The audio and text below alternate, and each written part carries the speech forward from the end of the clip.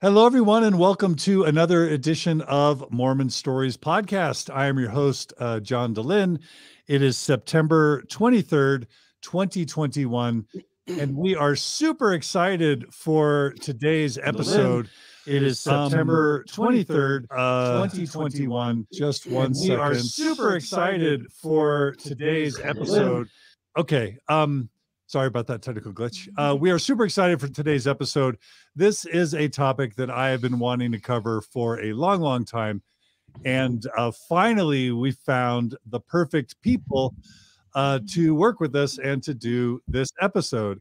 Now, first and foremost, you guys who are watching on YouTube or on Facebook are noticing a new friend, a new co-host next to me. Hey, Mindy. Hi, everyone. So Kara Burrell is not with us today. She is a little bit sick. She's under the weather, but that's not why Mindy's here. I have a dear friend named Mindy Caldwell who just happens to be really interested in this particular topic. And so from time to time, even though we love having Kara Burrell on Mormon Stories, we love having Gerardo Sumano on Mormon Stories, I reserve the right to have co-hosts, special guest co-hosts join me whenever I dang well please, because, after all, it's my show. So Mindy, I brought you on today. Yay. Thanks for having me, John. And I'll introduce who Mindy is. I'll have Mindy introduce herself in just a second. For those of you who are joining us, you should know that we are covering a really interesting topic today. It is the topic of Chad Daybell and Lori Vallow. And we're going to get into kind of what that topic entails. But for those of you who live in a hole somewhere or who are on Mars or some foreign country that doesn't get news coverage, you will be hearing for the first time today that once upon a time, there was this man named Chad Daybell and this woman named Lori Vallow who were involved in various Mormon aspects. But long story short, somehow Chad's wife ended up dead. Lori's husband ended up dead. Lori's brother ended up dead, Alex, and two of Lori's children ended up dead. And they are now in jail or in prison on trial as the alleged or the accused murderers in this whole situation. And the reason why we are doing an episode on this is because as this news story kind of emerged, it's the end of 2019, right, Mindy? Yes. Yeah. As the story kind of broke in the end of 2019, and since then there's been like national, international news coverage on this story. But one of the big issues that just always comes up is, to what extent is this really a Mormon story, or to what extent is it not really a Mormon story? And that's kind of what the purpose of today's episode is we want to give a background, kind of like a high-level overview of this case with experts who have been really digging into the story. And we really want to dive into, to what extent can we really sort of attribute at least some important aspects of this case to Mormonism, to the Church of Jesus Christ of Latter-day Saints, and to, Mormon theology, Mormon history, Mormon doctrine, and Mormon culture. And we are super honored and excited to have two really special guests with us today. I'm going to call them Dr. John and Lauren, but we're going to have each of them introduce themselves. They are the co-hosts on a really cool new-ish podcast and YouTube channel that all of you should kind of pay attention to. So Lauren and Dr. John, welcome to Mormon Stories Podcast. Thank you for having us, John. Okay, so Lauren and Dr. John, it's so great to have you guys on Mormon Stories Podcast. Lauren, why don't you begin and give us a little bit of an introduction of kind of your background and how you got into this work, and a little bit about your podcast, and then we'll have Dr. John add his story as well. Terrific. Thank you. I am or was a TV reporter for 10 years. And I got out of the reporting world I think it was the beginning of 2019 when our son was about a year old, took a break. And then all of a sudden, this Daybell case came along, and I couldn't stop researching, couldn't stop learning about it. And then the pandemic hit, and I thought, you know what? Let's start a podcast. And maybe with that, I should go back just a little bit. My husband is Dr. John, surprise, my co-host. And we were set up by my cousin, and I was a reporter in Boise, Idaho. He was a psychologist in Las Vegas, and we set up a time to talk for the first time. And our first conversation was like 3 hours long, and we talked about true crime in that conversation. I was like, hey, you know what?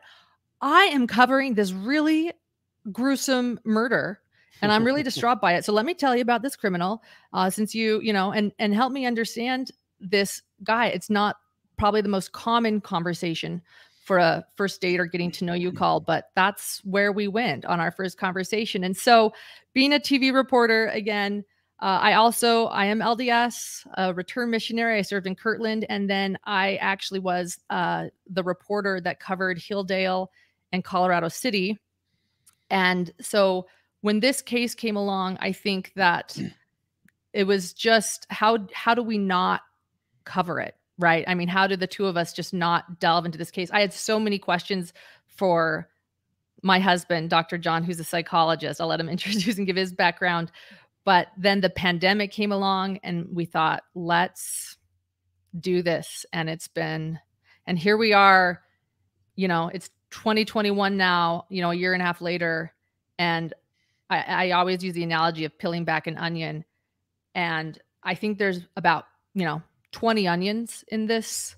Yeah. Pulling back the layers of the onion, there are about 20 onions in this story.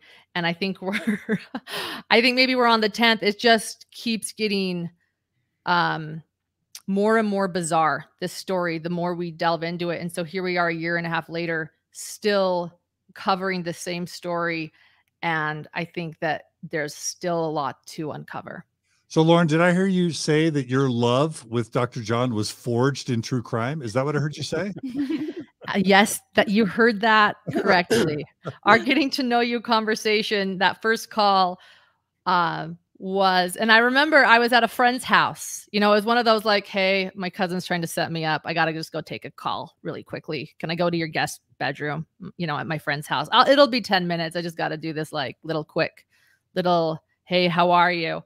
And like I said, about 2 or 3 hours later, I think we had like 3 true crime stories in, and a lot of things you usually don't talk to somebody about on your first phone call. And yeah, that's good. Love it. First phone call. I love it. All right. So good. Well, Lauren, that's great to hear your perspective. Dr. John, we want to hear, what your side of the story is. Tell us how you got interested in this. Yeah. Nothing says romance more than talking about murder on your first call. So that was actually quite enjoyable. My name is Dr. John Matthias. I am a licensed clinical and forensic psychologist. I'm licensed in a couple of states. I've now done, I lost track after 300, but I've done well over 500 psychosexual evaluations, violence risk assessments, psychological evaluations. I've been involved in murder cases. I do a lot of assessment of sex crimes. I do a lot of assessment of future risks for violent recidivism. I've also done a lot of clinical work over the years. I've worked with a lot of victims of abuse and trauma, and in addition to working with criminals. And more recently, I've done more expert witness work for the federal government and several states. And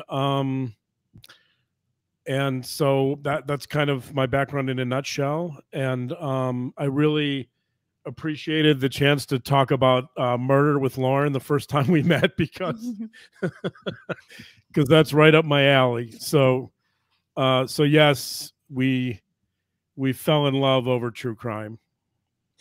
Yeah. And I'm just going to say, And Mindy, I'm going to ask you the same question I asked them in terms of your interest in the story. But before I do, I just want to say that one of the things I love about Hidden True Crime, is that Lauren, you've got an LDS background, but you've also got a journalist background, and you're just so thoughtful and so good at interviewing people. And I've interviewed a few people. I went to a pretty good school. No, I'm just joking. But I love what you bring, Lauren. And then Dr. John, I love it that you're too humble or modest to admit this, but you're a graduate of Columbia University. You have a PhD from what? Princeton. Princeton. What did I say? Columbia. Yeah, Princeton undergrad, and then was it USC for your PhD? Yeah, right. Southern Cal, right. I went there for my doctorate at the West Coast so much I stayed out here. And so you bring sort of the forensic psychologist kind of expertise, but also a never Mormon perspective, right? Which you may feel a little bit intimidated being in front of a Mormon, largely Mormon audience. But the truth is, that's one of the things I love about your perspective is you can actually provide that outsider perspective. So you guys are just what I'm saying is you guys are a fantastic team.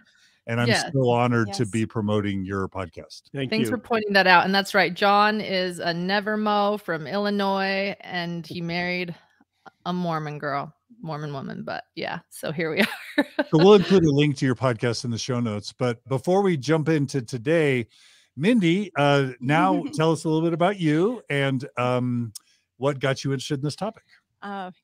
Thanks, John. I'll be quick with this. Yeah, somebody earlier in the comments asked if there was a relation to Shannon, because my last name's Caldwell. So if there's a relation to Shannon Montez, and there is. I'm adjusting myself here.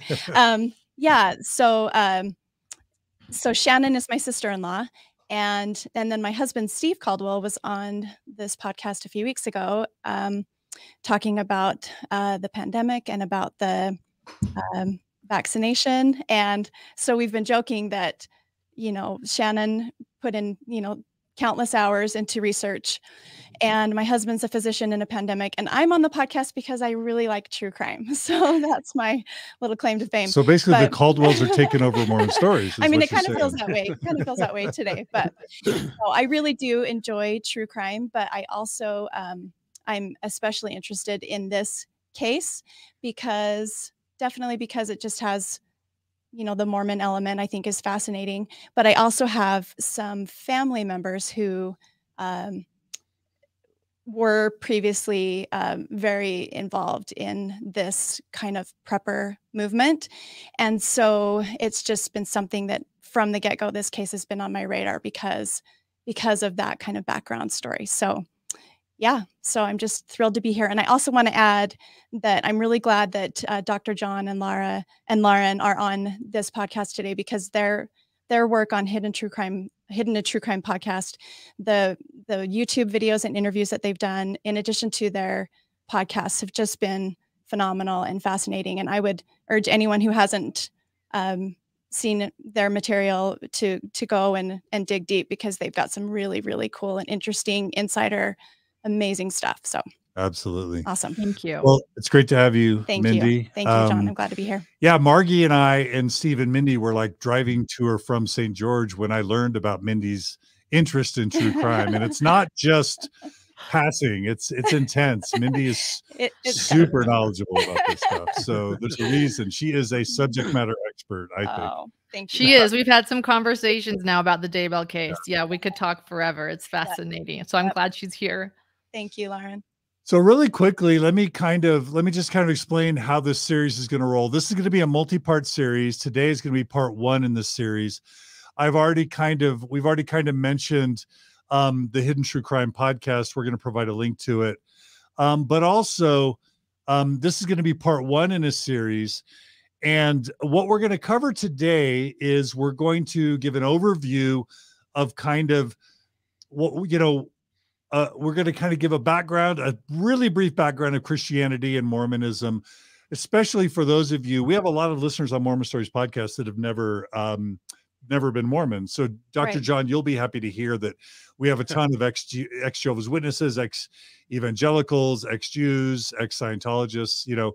So we want to give a little bit of background, just really briefly, about kind of the Christian foundation for this case, and then just an overview of a few Mormon historical or doctrinal principles that I think are kind of relevant, and I think Mindy's going to agree are relevant, and probably Lauren, to this case.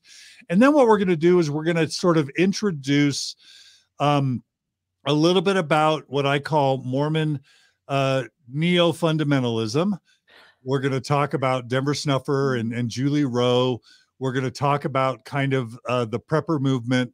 We are going to talk about, introduce Chad Daybell, how he got in, you know, his background as a kid, how he got into publishing and authoring books. We're going to talk about Julie Rowe and how Chad and Julie ended up connecting. And then we're going to talk about the kind of prepper preparing a people movement and a vow. And that's going to kind of be part one. We're going to intermingle just a few video clips, both from the Hidden True Crime podcast, but also a couple other clips, just to kind of add a bit of a multimedia element to this. But in no way are we going to be exhaustive. And that's literally why you need to go spend all your life on Hidden True Crime podcast, because they go in depth. And that's where you're going to get the in-depth stuff. But we're going to sort of end today's episode on sort of, you know, when Chad Daybell and Julie Rowe kind of connect up. And then we're going to save for part two, sort of Chad Daybell's development of what we're going to call kind of third tier Mormon theology when things start to get crazy. Then we're going to hook in, you know, Chad meeting Lori, give a bit of Lori's background, and then we're going to jump into the actual crime itself. And there may be a part three or part four, possibly with Lauren and Dr. John, possibly not.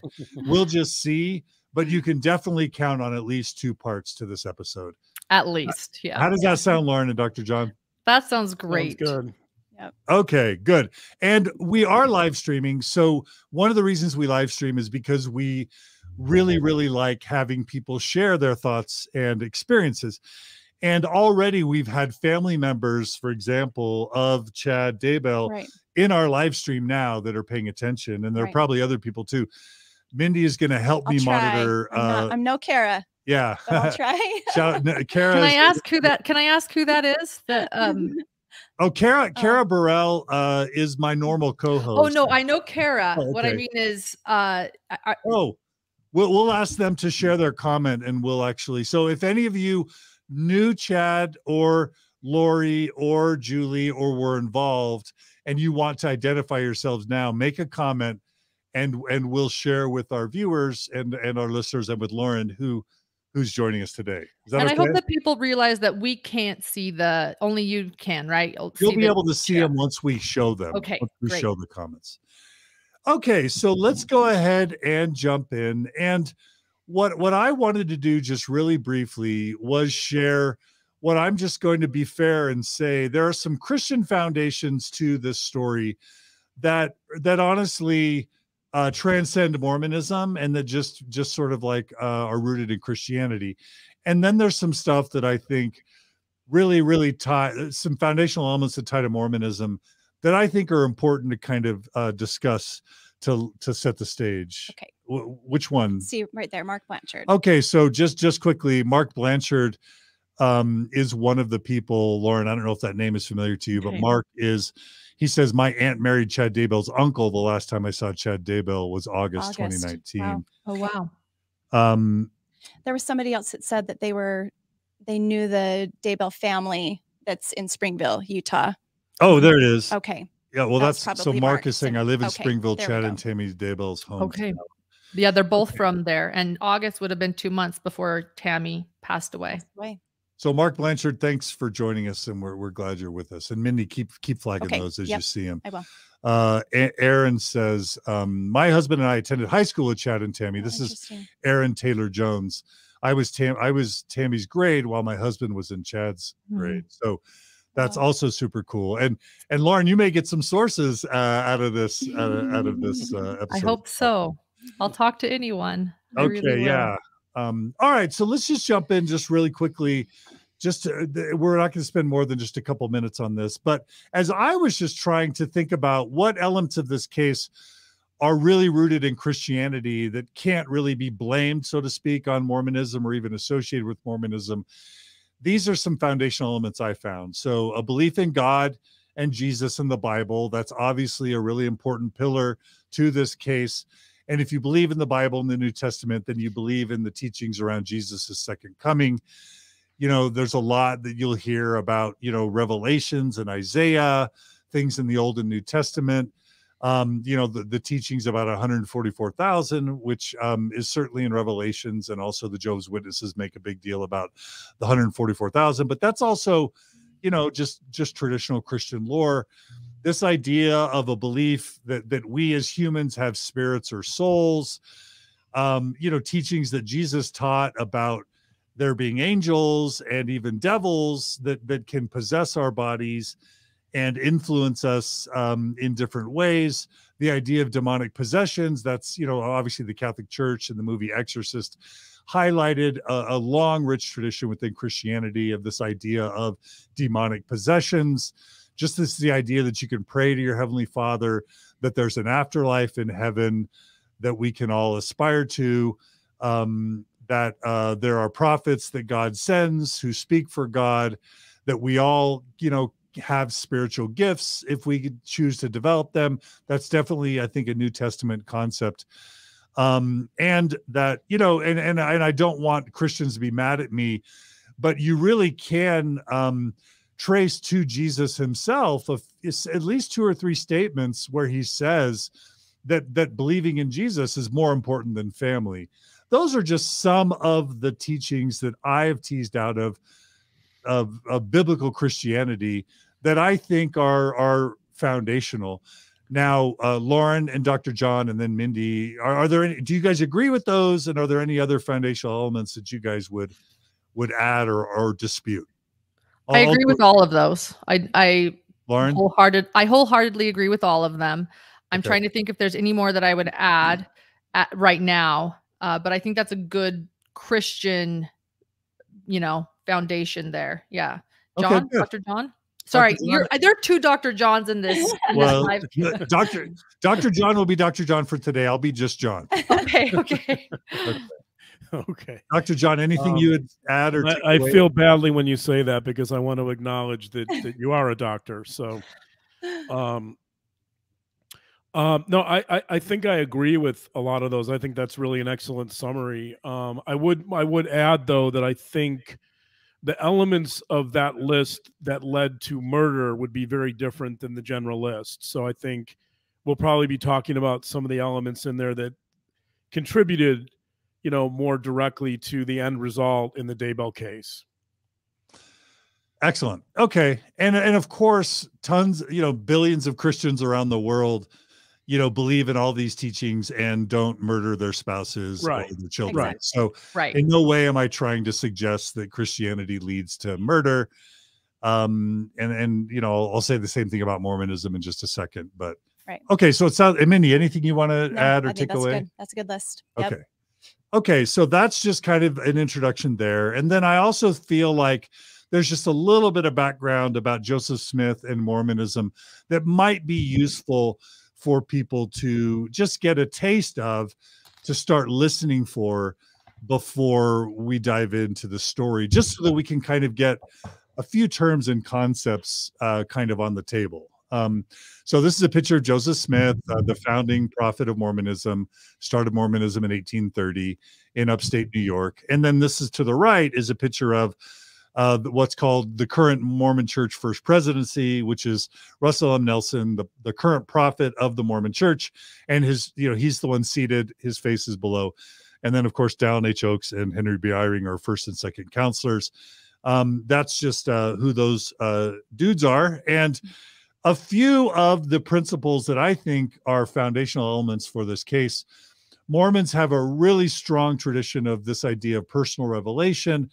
that you can pray to God and literally get answers to your prayers. Yes. That I don't know if that's unique to Mormonism, but I will want to say that Mormonism sometimes can take that to another level. Absolutely.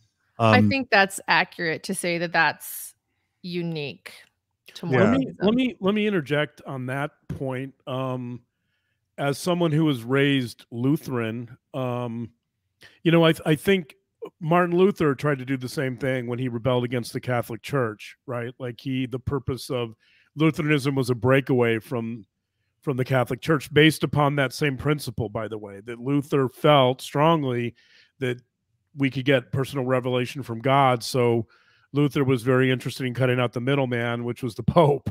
So I think there's some, I recognize some elements of Lutheranism there too. Yeah, absolutely. Yeah. Yeah. And I don't mean to say that personal revelation is unique to Mormonism in any sense, but I we'll talk about how Mormons sometimes could take that to another level. I think through the restoration we can, right? I think of Luther as, Martin Luther.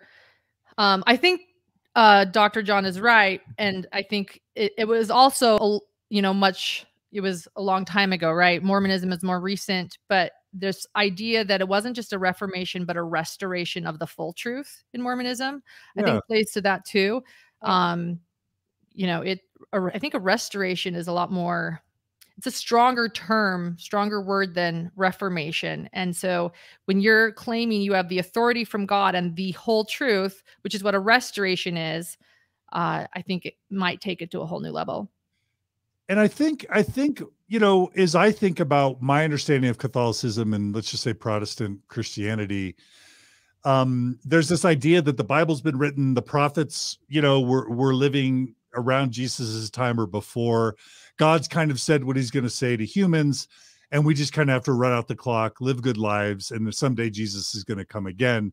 Right. But with Mormonism, the founding story of Mormonism is Joseph Smith literally talking to Jesus and God. And it's like, not only are God and Jesus now talking to prophets again today in 2021, but also that you can talk to God too.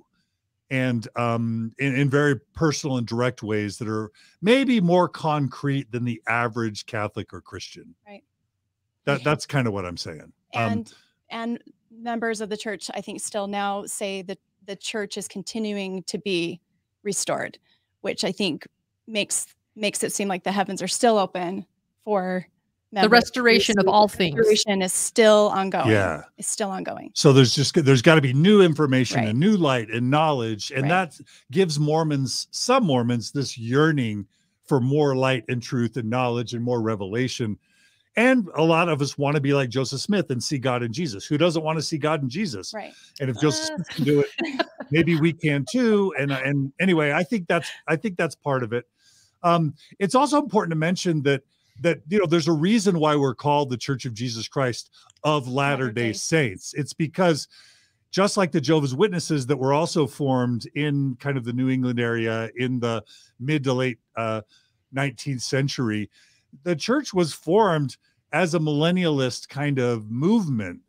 Even Joseph Smith, before he died, was talking about Jesus is coming soon. We need to prepare for the millennium. We're going to create the New Jerusalem in Missouri. We're going to gather there, and then Jesus is going to come. And there was lots of talk about Jesus coming during Joseph Smith's lifetime, but then after he died, there were these rumors that sometime before 1890, Jesus was going to come again. And so there's this long tradition in Mormonism of talking about the second coming, obsessing about the second coming, even developing building up a year's worth of food storage so that you could prepare, have food for when the apocalypse happens or whatever. And then there's also these teachings in Mormonism about what some call the one mighty and strong, which is a teaching that comes out of the Doctrine and Covenants, or I think what some of the preppers, Julie Rowe, etc., believed or taught about, is it the Davidic servant? Is that the term that they used, Lauren? Mm-hmm. Yes, that's the term. Which is that even though Joseph was the guy, there's going to be a guy or maybe a woman in modern times, in the 21st century, possibly, who's going to play a restorative role, maybe even as significant as Joseph Smith, if not more significant. Is that? Absolutely. That is a strong belief in, you called it something, the neo, you named it, the strong belief in the prepper movement, or the near-death experience visionary LDS group. I don't know how to explain that. Hard to define that. The step up, the tier 2 group. We're going to talk about the tiers. So yeah, but Mormons are like, not just, they're looking for a new, like a intermediary savior to come in modern times to usher in Jesus's second coming, basically. Yeah, well, and to add to that, I think you mentioned the Doctrine and Covenants, and I think that's an important piece of scripture to talk about. I served in my mission in Kirtland, Ohio, where the majority of that book was written by Joseph Smith. And I think that we have the Book of Mormon, which is considered ancient prophets, something that Joseph Smith translated around the same time as the Bible. But the Doctrine and Covenants is modern day revelation. It's revelation given from God in Christ to Joseph Smith. And I think that takes Mormonism to a bit of a different level too, or, makes Mormon theology a little bit more unique, that we have these modern day scriptures. So I want to point that out too. So I love it. Yep. I do have to give a shout out to my friend Steve. He makes the comment, "Damn, Mindy looks good." Well, Hey, Steve, we love you. Almost 25 years married. I'm glad he still thinks I look good. Shout out to Steve. Yeah, that's important, Lauren. Thank you so much. Yeah. I want to just jump in with an observation. Please.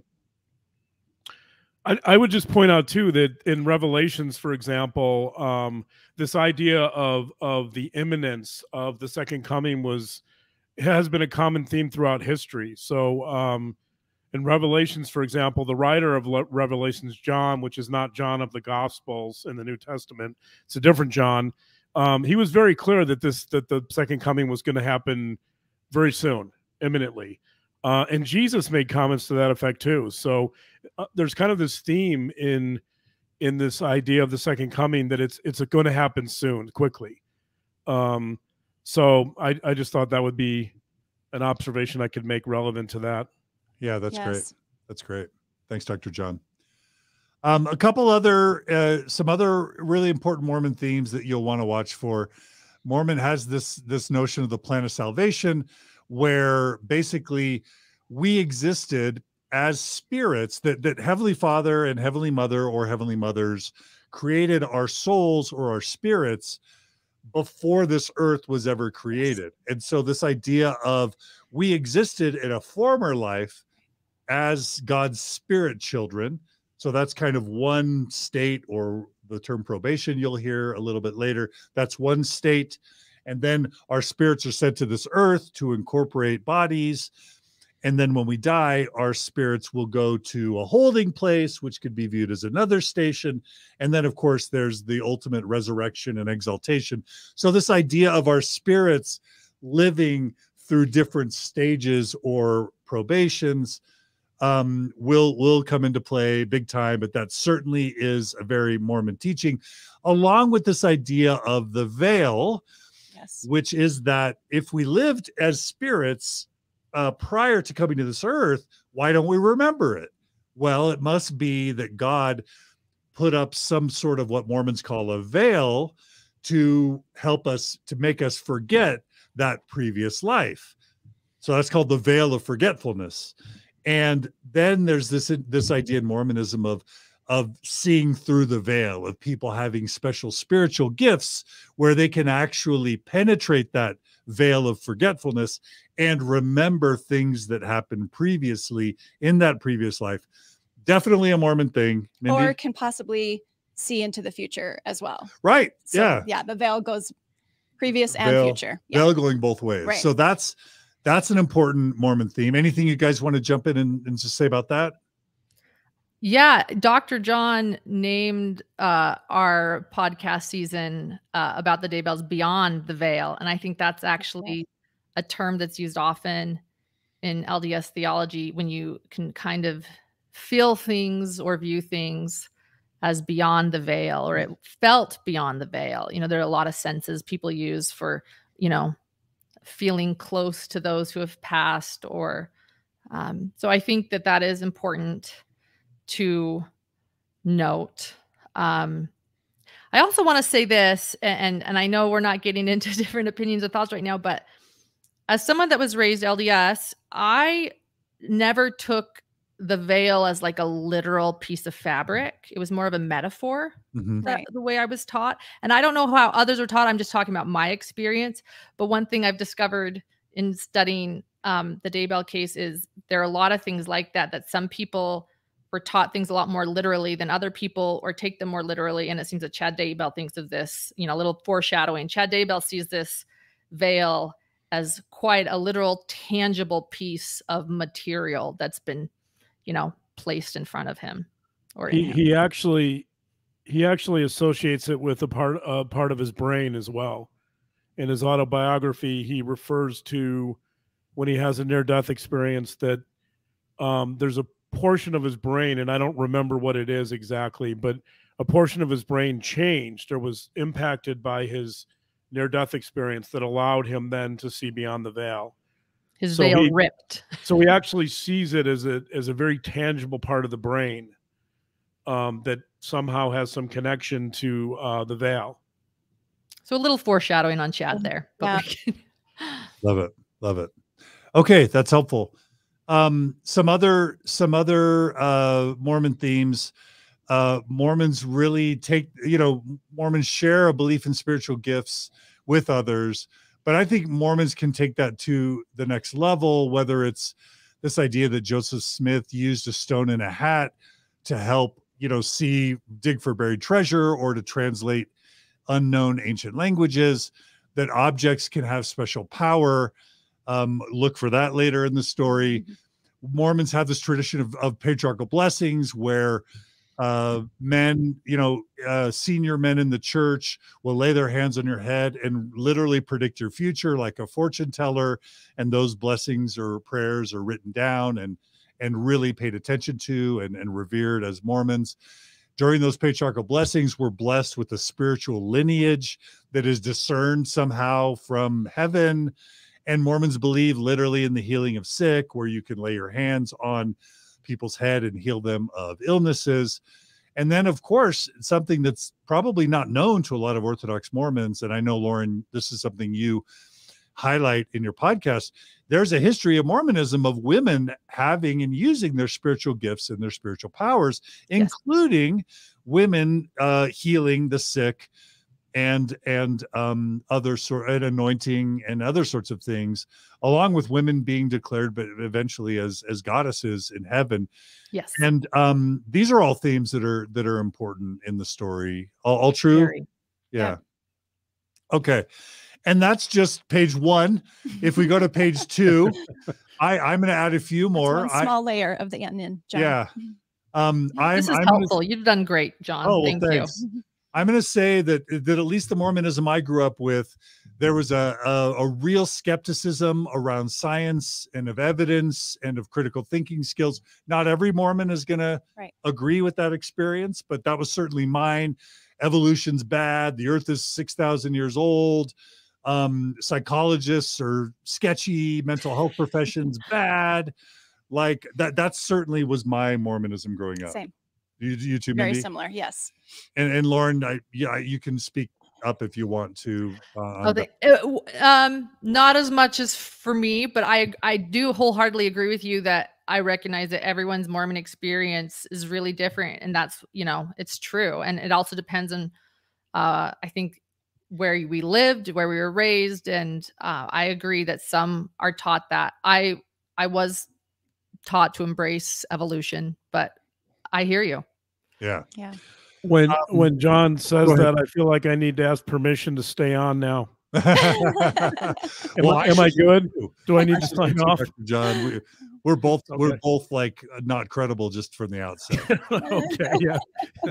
Okay, but I can stay on. You can stay on. Yeah. Okay, thank you. Okay. Thank you. We'll allow it. We'll allow it just for today. And then a couple other things. I think one thing that Mormonism probably shares with Catholicism is a heavy emphasis on sexual shame, which I think is going to play in. Joseph Smith has a history of polygamy and polyandry, which is either him marrying multiple women or, women being sealed to multiple men. That's definitely part of Joseph Smith's history. And that's, believe it or not, this is something that many people don't know about the Chad Daybell and Lori Vallow case, is that there is talk of polygamy and spiritual wifery and swinging, and that's something Very that much you so. guys Very much so. have helped break that story, and we're going to be talking about that in part 2. But we needed to introduce that concept today because it is relevant, and you guys are going to find that really interesting. That's along with Mormon teachings around this idea of marriages are eternal. You can be sealed to people in the afterlife. Most Orthodox Mormons believe that obviously that men and women can be sealed together as spouses for eternity. But what many Orthodox Mormons don't know is that Joseph Smith sealed men to men and families to families in this sort of dynastic sealing sort of way. That's all going to play a role later. And then this idea that the culmination of the Mormon plan of salvation is literally that we can become gods and goddesses someday. The current Mormon church wants to downplay that teaching because it's embarrassing, especially when we think about our evangelical brethren and sistren. But that's a real thing. And then and I'll pause there, Mindy. No, I'm laughing at the sister. I'm being sarcastic. I know that's not how it's pronounced. I like that, actually. I'm being a little silly. And then we're going to get into this idea of Mormon neo-fundamentalism, the Denver Snuffer and Julie Rose stuff, this idea that you can actually have a personal witness with Jesus. We're going to talk about that in just a second. Yep. And then just Mormonism. Utah and Idaho are two of the reddest states in the United States. There's a long tradition of sort of conservative Republican politics within Mormonism and Utah Mormonism and Idaho Mormonism that sort of bleeds into sort of John Bircher Society conspiracy theory, New World Order, end of times kind of thinking, and that's obviously going to really play into this whole case as well. So that's kind of setting it up and just giving people a little bit of an introduction of what to look for, and that will allow us to focus more on the case and allow people to connect whatever dots they want to connect. Mindy, anything you want to add? You have been very comprehensive. That's great. Okay, Lauren, how about you? No, that was great. And that last bit, as far as the conservative ideals, I want to take it a step further and say almost there's a bit of an anti-government us versus them mentality. Yeah. Yes. Because there are, there are conservative ideals, and then there's, we're going to talk about the tier 3 belief system. I think we can do the same thing with this. It's a little bit more extreme. It's us versus them, persecution complex. Mm-hmm. You're right. The John Birch Society was big in East Idaho, especially Ezra Taft Benson being from there. He was an LDS leader who was very much a John Bircher, in my opinion. And I think that it's extreme political views as far as being anti-government. And then that delves into, I think, the whole prepping thing, us versus them. Let's prepare. Let's get ready. I love it. Absolutely. Lots of good comments coming in. I'll just share one. Elizabeth Grogan says, it's difficult to understand how Mormons believe the earth is only 6,000 years old. There's so much evidence to the contrary. And, this is something that's nuanced because there are lots of Mormons that believe in evolution and a billions of years old earth. But if you read the Doctrine and Covenants, which you referenced, Lauren, and which is Mormon scripture, it literally says in the Doctrine and Covenants that the earth is 6,000 years old. Wow. And I was taught those things. It does. Yeah. Okay, so thanks to everyone for your comments and questions. I'll share one from Gerardo because he's my pal.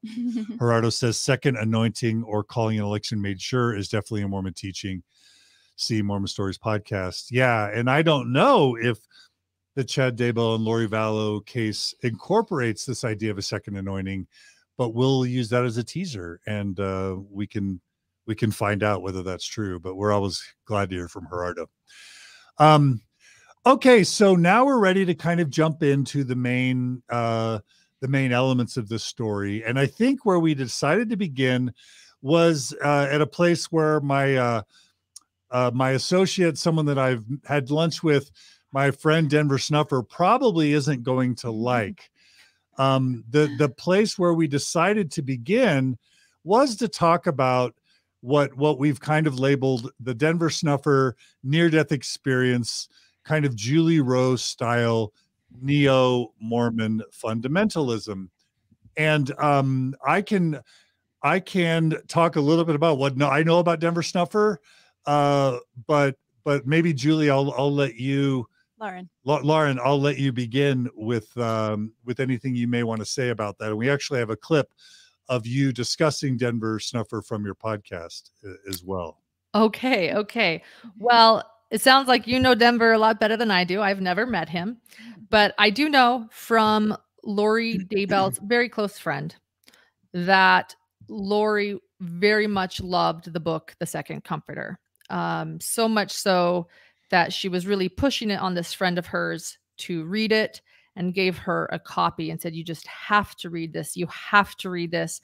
I understand the basis of the book is that the second comforter experience is a vision with Jesus Christ himself, that we can all have that second comforter experience.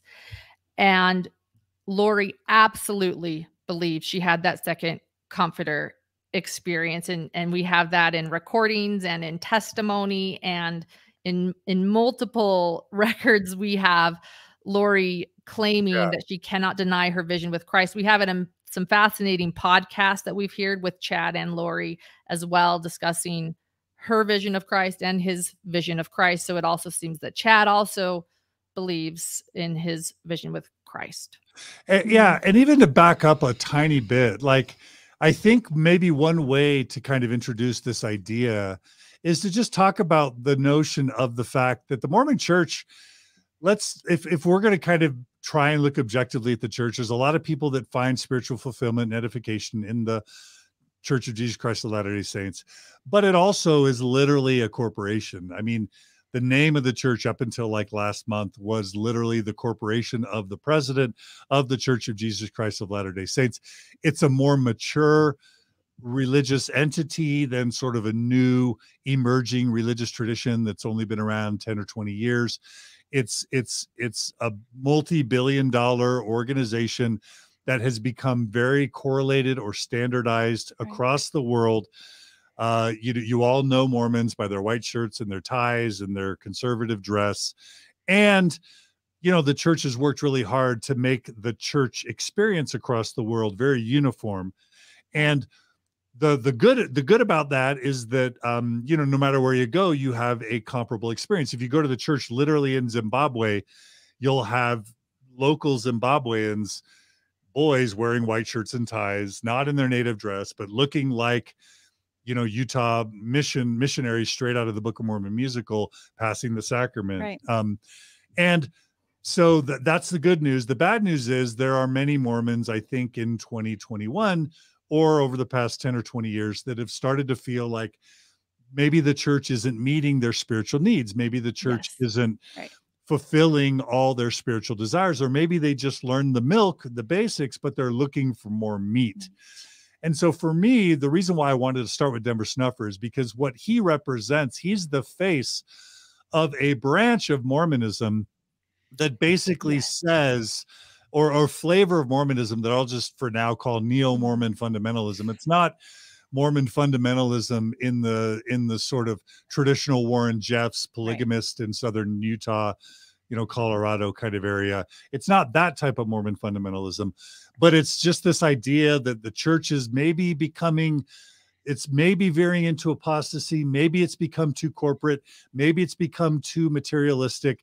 Maybe it's become too stale. Maybe it's it's started de-emphasizing the teachings of Joseph and of Brigham Young. Right. And it's started to become a little bit too corporate, and we need more spirituality.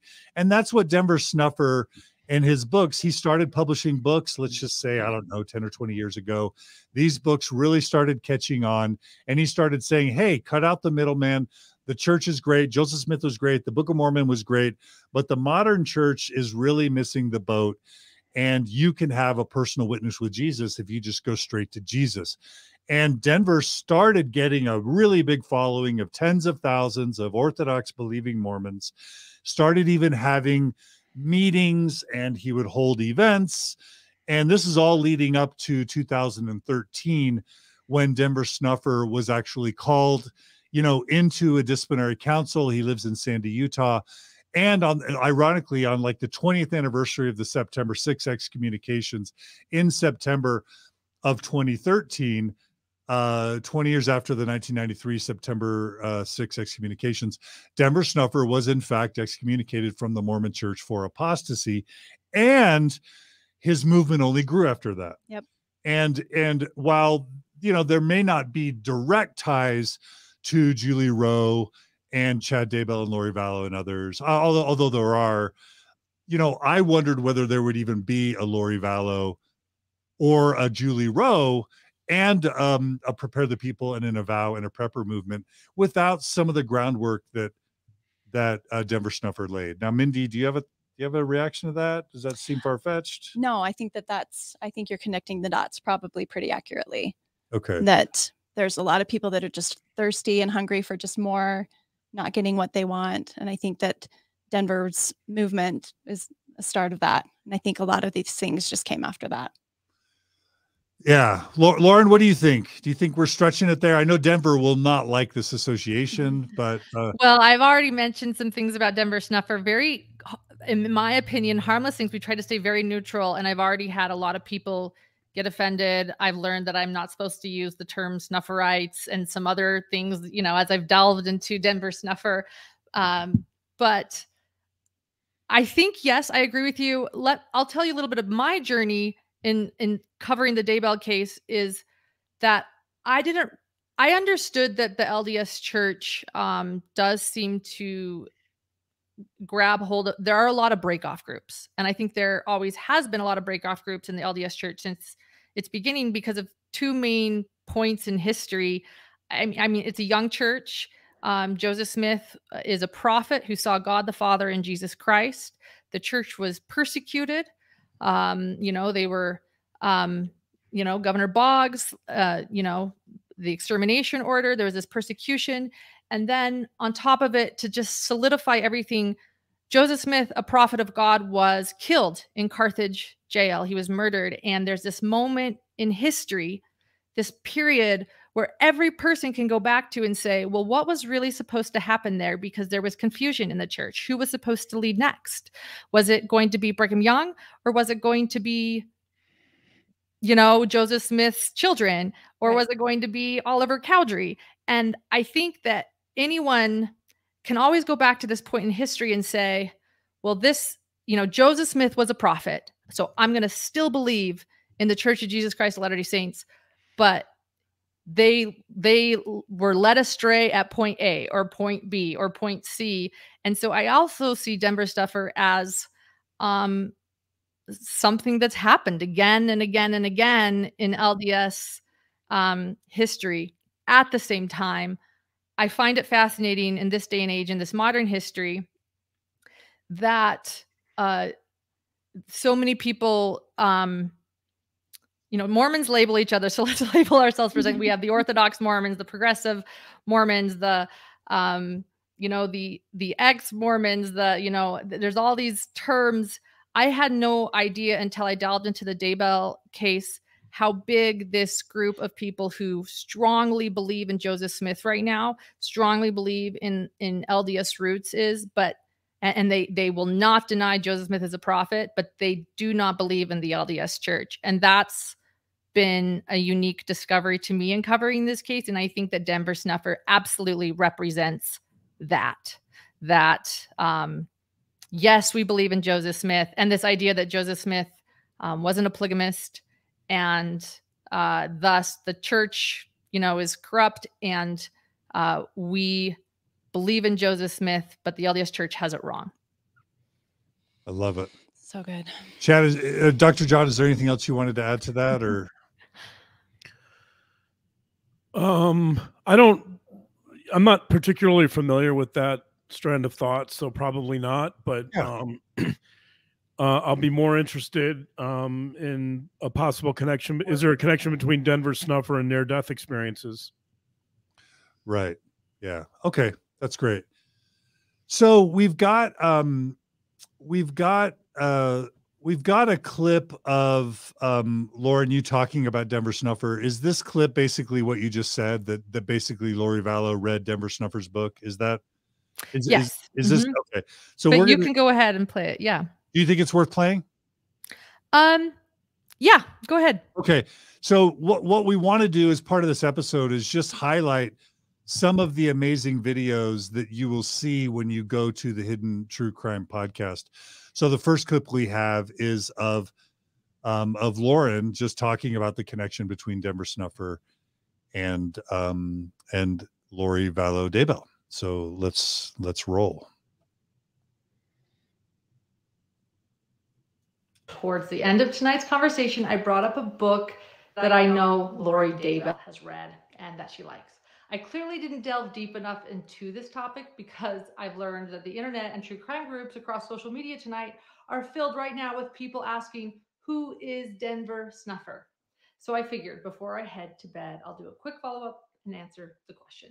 First, let me explain how I know that Lori Daybell has read and likes this book called The Second Comforter by Denver Snuffer Jr.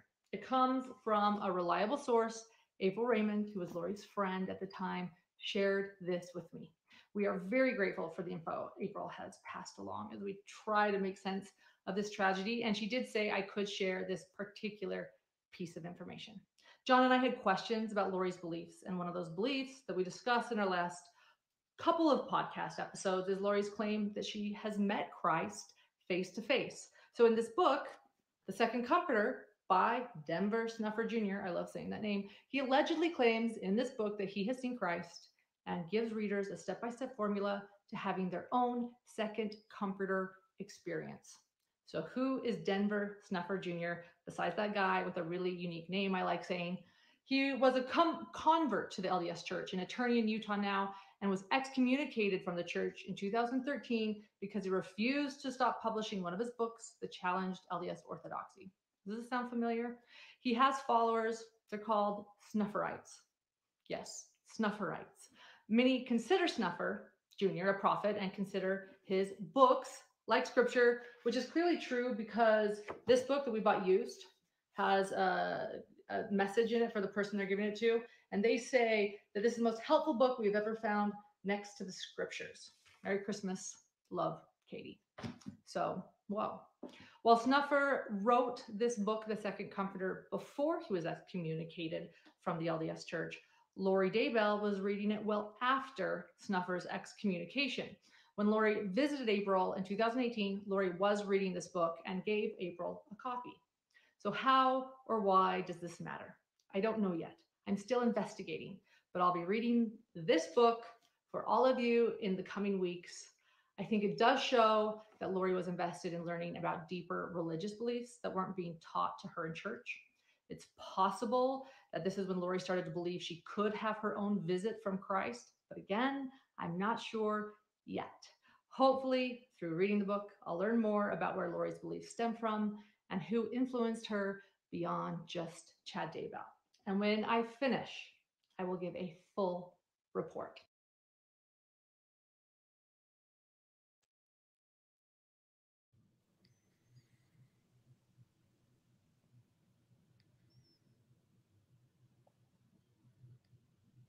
I can't hear.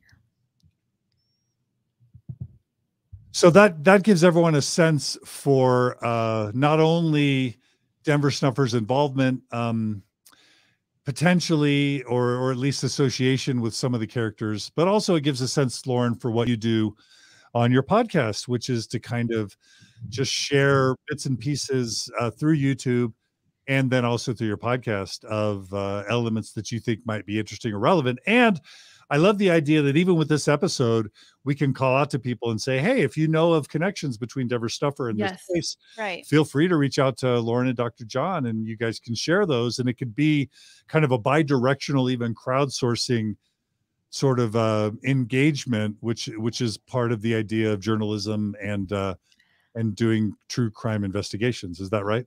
Absolutely. John and I have never claimed from the beginning that we know everything. What we've done is journeyed with our listeners to figure this out. As I say, unpeel the layers of the onion. So we're not all knowing. We are learning along with our listeners, and we value every source that has been able to help us along this journey. I love it. Okay, and a second clip that we have is the introduction of Julie Rowe. And before we actually dive into the video clip, what is it, Lauren, what would you want to say about who Julie Rowe was? And then we also need to talk about near-death experiences a little bit. So talk about near-death experiences and then talk about Julie Rowe, and then we'll play a little bit of a clip just as an introduction to her as a character. Great. Thank you. And Dr. John, my Dr. John is right that near-death experiences play a huge part in the Daybell case.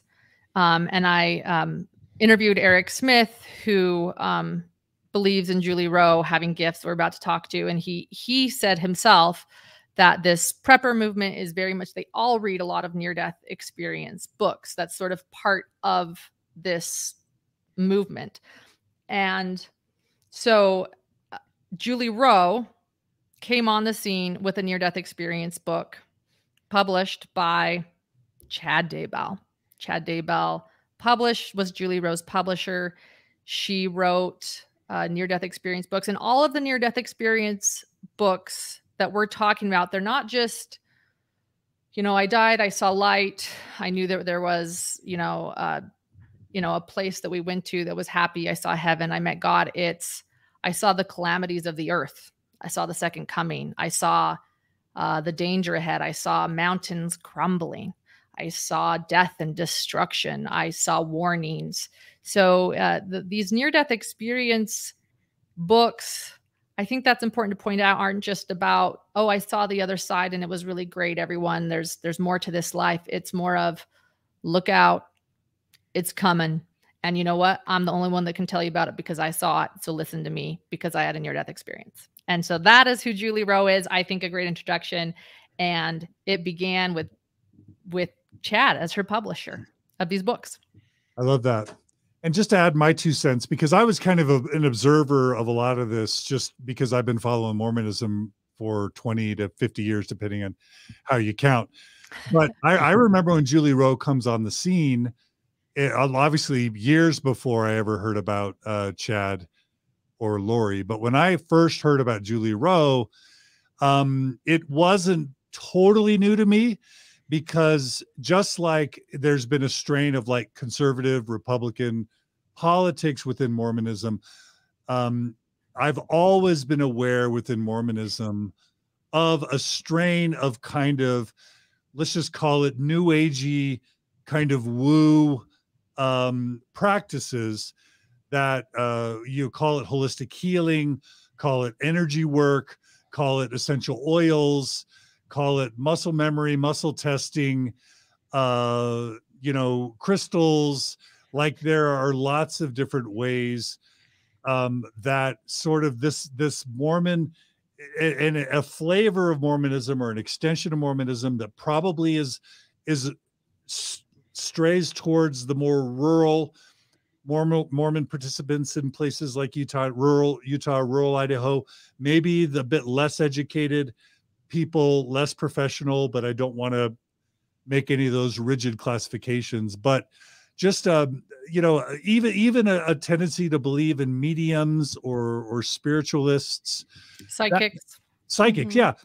For me, that's not, it's never been a part of my Mormonism per se, but I've always been aware of kind of an element of woo, new agey, spiritualistic type Mormonism. Mindy, I'm struggling to describe this. Is this at all ringing? Yes, I understand what you're trying to say. And I wanted to talk really quickly about along the lines of the near-death experiences and what Lauren was saying about that these aren't just kind of your run-of-the-mill like dreams or visions that happen when these people claim to have these near-death experiences, but that's calamity, it's destruction and death, along the lines of what we read about in Revelations. And I was thinking about how I think it's some people think it might be just a really small segment of people who, kind of buy into this stuff. But I was looking at, there's a website called Avow, and I think we'll probably address that later. But I think it goes right here. It's an acronym, AVOW, for Another Voice of Warning, and if I'm not mistaken, I think you have to pay in order to participate in the forums. And I think that is where many people will get on and talk about their visions of the last days and of the destruction. And there are 20,000 people. I checked today. There are 20,000 people who are on that website. So it's not a small thing. And I think it said there was like 190,000 topics that they cover. And so, I mean, there's a lot of people that are hearing these visions and these stories and taking them seriously, and oftentimes changing their lives drastically to follow what they believe is being prophesied or predicted with these people and their visions. I love it. Thanks for saying that, and a little foreshadowing. Yes, Chad was a big part and a big voice on Avow, Another Voice of Warning. Towards the end of tonight's conversation, I brought up and I'll also just say that when Julie Rowe breaks onto the scene, I remember her first being known not just for near-death experiences, but also for having visions, for predicting the future, and for her work as an energy healer. And that's kind of how I first learned about Julie Rowe, and that she somehow had the ability to heal people through energy work. And so I'm going to go ahead and just now really play a brief clip. And Lauren, this is entitled Announcement November 11th, 2019. If I'm right, this is going to be an announcement that comes on YouTube before the Chad and Lori story breaks publicly. Is that right? That is right. Yes, it broke in December, a month later. And this is going to be giving a preview to the relationship a little bit between Julie and Chad. But what it gives you a sense for is kind of who Julie was and kind of what she did. And then I'm going to play a brief clip of her twirling the colored rainbow flags as well. Do you want to say who the other person is in this video? Yeah. Why don't you introduce it? So the gentleman that's interviewing Julie here, his name is Eric Smith, and he is very, very involved in this kind of movement, multiple probation line of thinking as well. So, and he often kind of plays the interviewer to Julie Rowe when they do YouTubes together. Seems that way. Yeah. Yeah. And later I'm going to be talking about how important I think he is to this whole story. I think he's critical. And understanding the connections to Mormonism and to Joseph Smith, honestly, but that's a teaser as well. But then we'll just play a brief clip that is just introducing Julie Rowe and her personality and her business and her gifts, I say in quotes, kind of to our audience. So here we go. Hi, welcome to the Julie Rowe Show. Hi, Eric. Hey, Julie. But this isn't a normal podcast today. This is an announcement podcast episode. This is going to be a great announcement podcast. We have some good news. So do you want to start or should I? I think you should. You've got the energy that matches the intent. So the intensity of what we're doing. Mm-hmm. Oh gosh. Okay. First thing, we're going to get business out of the way. We have registration open for my group energy classes for next year. Eric, do we have them all on there or just the first few? I think they're all listed right through the very last one in Rexburg in next November, I think. November, yeah. Okay, so acuity scheduling. We have all of the venues selected so far except for Bristol, England and Salt Lake City, but we are working on those. Everything else has been secured and I am committed. Unless I have some unforeseen emergency that prevents me from coming, I am planning on teaching those classes. So right now we have maybe 20 people signed up for Layton. That's January 25th in Layton, Utah. I can see, I think, between 100 and 150. So plenty of room, you guys. Go ahead and get signed up now. The sooner the better. That helps me out on my finances so that I can take care of security and all the other expenses. So anyway.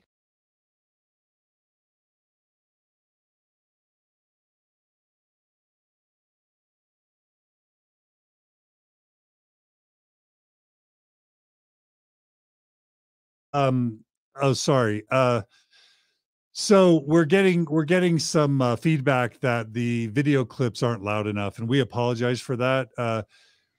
Our monitors show that it's loud enough, and so we'll have to just figure out how to fix that in post production as well. But Lauren, I just want to give you a chance to kind of give our listeners a sense for what they just heard, what Julie Rowe is introducing there, kind of what her gifts, she claims her gifts are.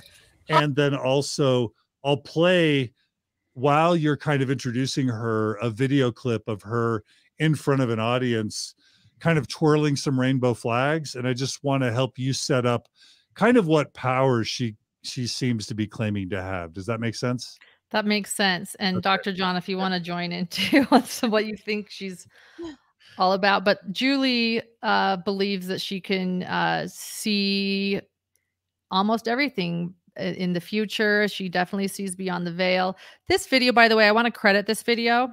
This was taken by someone in a Facebook group called True Crime Underground Lori Daybell Cult Mom. And that's been a fascinating group to be in. I have been introduced through studying this case of web detectives and the incredible things they do. And someone from this group actually went with this camera and recorded this and gave it to us. So I just want to share that backstory too. It's pretty amazing what people are willing to do to uncover true crime on the internet, and they do an amazing job, and it's usually people that really care. So Julie Rowe, she believes she can see everything. She can see into the future. She has all of those near-death experiences under her belt.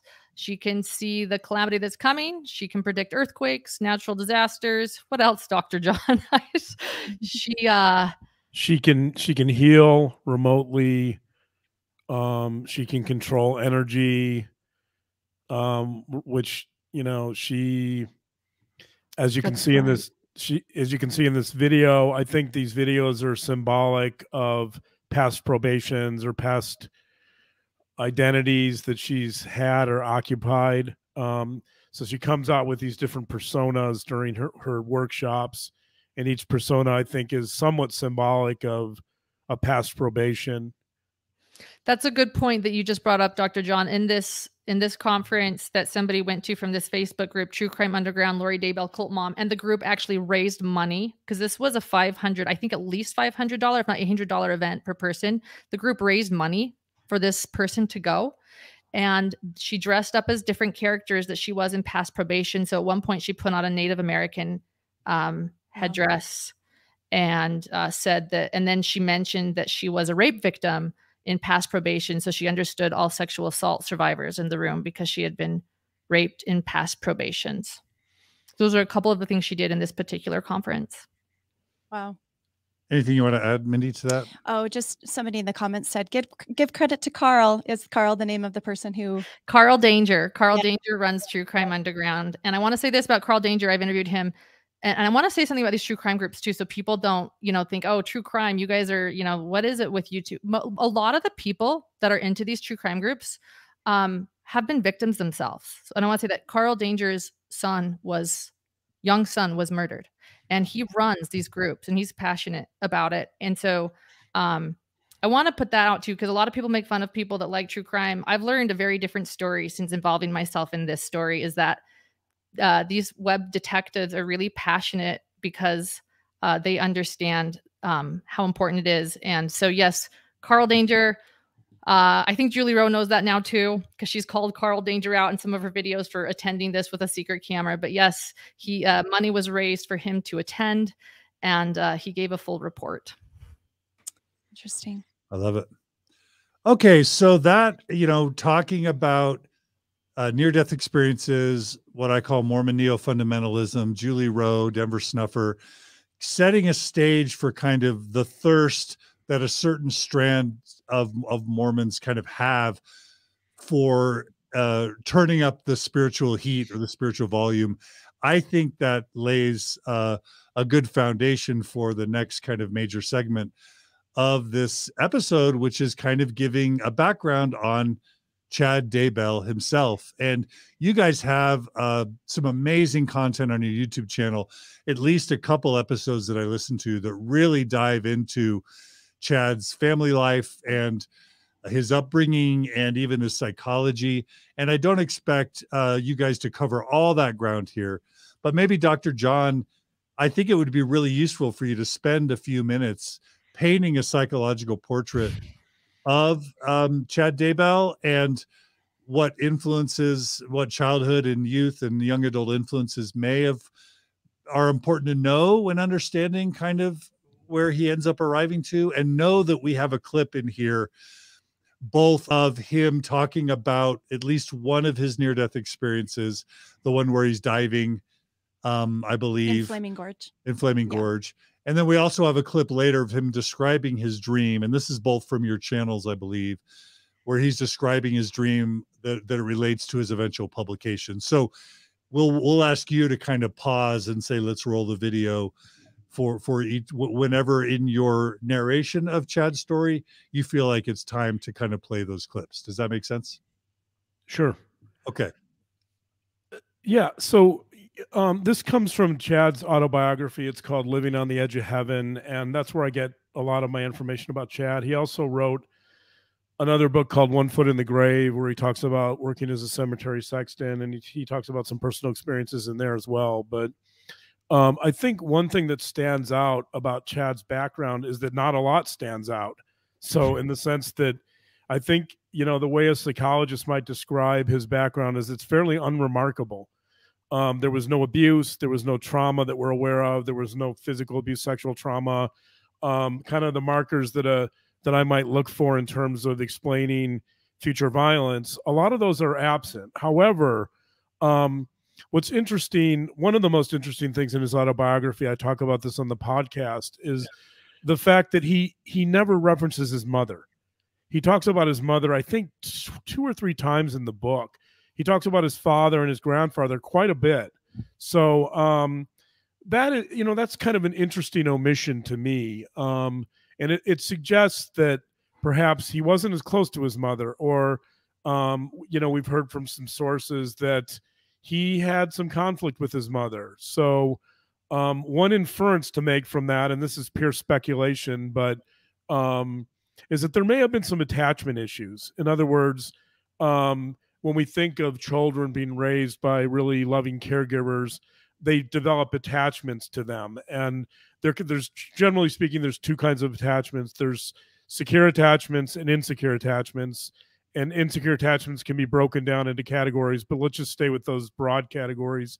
I think it's not unreasonable to infer, and this is a big inference, but that perhaps there was an insecure attachment there with Chad Daybell, and that might explain kind of the lack of trust in the world, the lack of trust in others going forward, kind of this appeal of prepping and this need for certainty that he seems to demonstrate.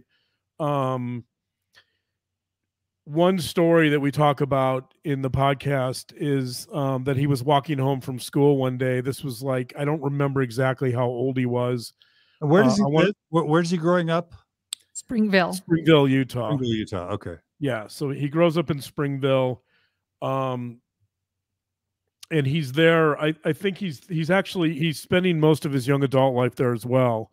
But one day he's walking home from school and he encounters this hive of bees and he proceeds to start killing them. And he talks about that.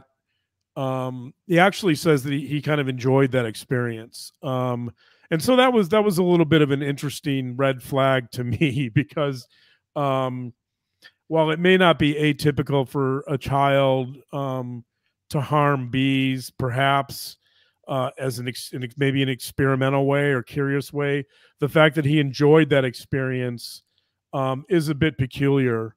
And it raises a little bit of what I learned about Jeffrey Dahmer, not to maybe make too much of a comparison there, but this idea of somehow deriving joy or satisfaction out of punishing innocent or vulnerable creatures. I don't know. Isn't that kind of a common thread for some? Yeah, you know, harming animals is very, very common with serial killers, but you know, bees are slightly different in the sense that they could be perceived as causing harm, or, you know, a lot of the serial killers will injure, you know, pets like dogs or cats, or, you know, bees might be a little atypical in the sense that potentially they could be perceived as harmful. And but he doesn't, you know, he does describe, I think he describes the story more like a Dahmer type character, in the sense that he really, once he starts killing these bees, he keeps going. And I think he killed like 120 bees. So, and the only way he stops is he hears a voice, which he says it's coming from outside of him, but presumably it's his conscience. The voice is telling him to stop, and he stops. So that's another interesting piece of that story, is that he doesn't have the internal mechanisms to see that what he's doing is potentially wrong, that he needs kind of this outside influence to get him to stop. So, I mean, it's outside his, let's just say, consciousness, but it's still all happening within his head, right? yeah. It's clearly, but his perception, right. It's very much happening within his head, but his perception is that it's not. So, and that probably fits some of the earlier stuff you just talked about in terms of Christian and Mormon influences. There's a story about the family that, you know, we talked to a source who said that one of her children was visiting the Daybells and spent the night. And the next day, when the source picked her child up, that the child had sores all over the legs. And so the parent learned that this was bed bugs. And so the parent contacted the Daybells and said, you know, we think you have a bed bug problem. I'm a little concerned. You know, my child has these marks all over her body.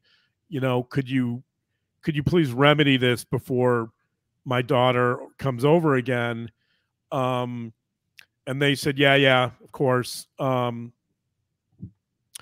then the problem was never remedied. So, and this was several months later that this occurred. So that her child went back and got bed bugs again, and then never sent her child over there again, because clearly they weren't going to do anything about it. And I think this is an interesting story in the sense that it really shows how this family solves problems or doesn't solve problems, right? So that you can infer from that story that there's this lack of communication in general in the family. There's probably some lack of leadership, in the sense that neither parent is willing to really take control of this problem or solve it, or neither perceives it to be important enough to solve. So even though there's a consequence in the community, which is that someone close to the family is concerned that her daughter can't visit.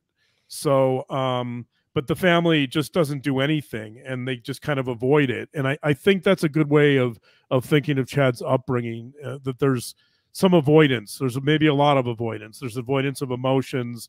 There's avoidance of communication.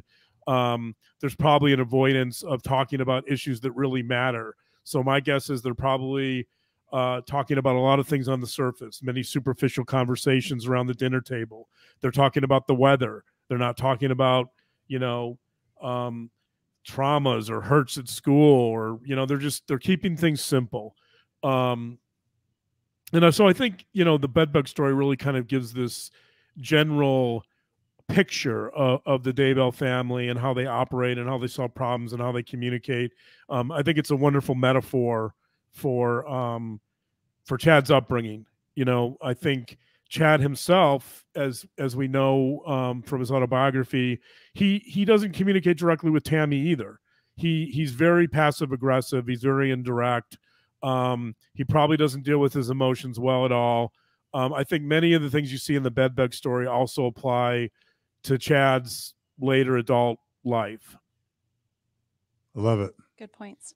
Can we talk about really quickly one of the ways that illustrates how passive aggressive Chad is, where, and I know that that Dr. John and Lauren, you addressed this on your podcast. Oh, before I say that, the podcast that you talk about the bees and some other of the Daybell family dynamics is episode 11 of the Hidden a True Crime podcast. So I would point listeners in that direction for some really interesting tidbits. But thank you. There was an incident where Tammy, Chad's wife, was playing a lot of a game on her phone. Farmville, I think it was. Frontierville. Frontierville. Oh, pardon me. Thank you, Lauren, for the clarification. And I'm guessing that Chad was uncomfortable with how much time she was playing on the game. So instead of approaching her and asking her to stop playing the game, or that he felt like she was spending too much time, he tells Tammy that her dead grandmother came to him in a vision saying that she was unhappy with how much of the game that Tammy was playing. So that's just an illustration of how he just didn't deal with issues in a direct way. And as growing up as a woman in the church and just in a male-led church, what stuck out for you about that story? What was interesting for you about that, Mindy? Oh, I just feel it's just another illustration of how, sometimes you feel like you have to listen to the priesthood holder that's over you, or, and I think that he knew that he had that power over her and probably exercised that. I don't know for sure, but I'm guessing that that's the type of dynamic that their marriage had. Kind of pulling rank through claims of spiritual. Sure. Whether he asked herself or he, used the grandmother line, it's all just like, I've received this on behalf of you, and now you must follow that.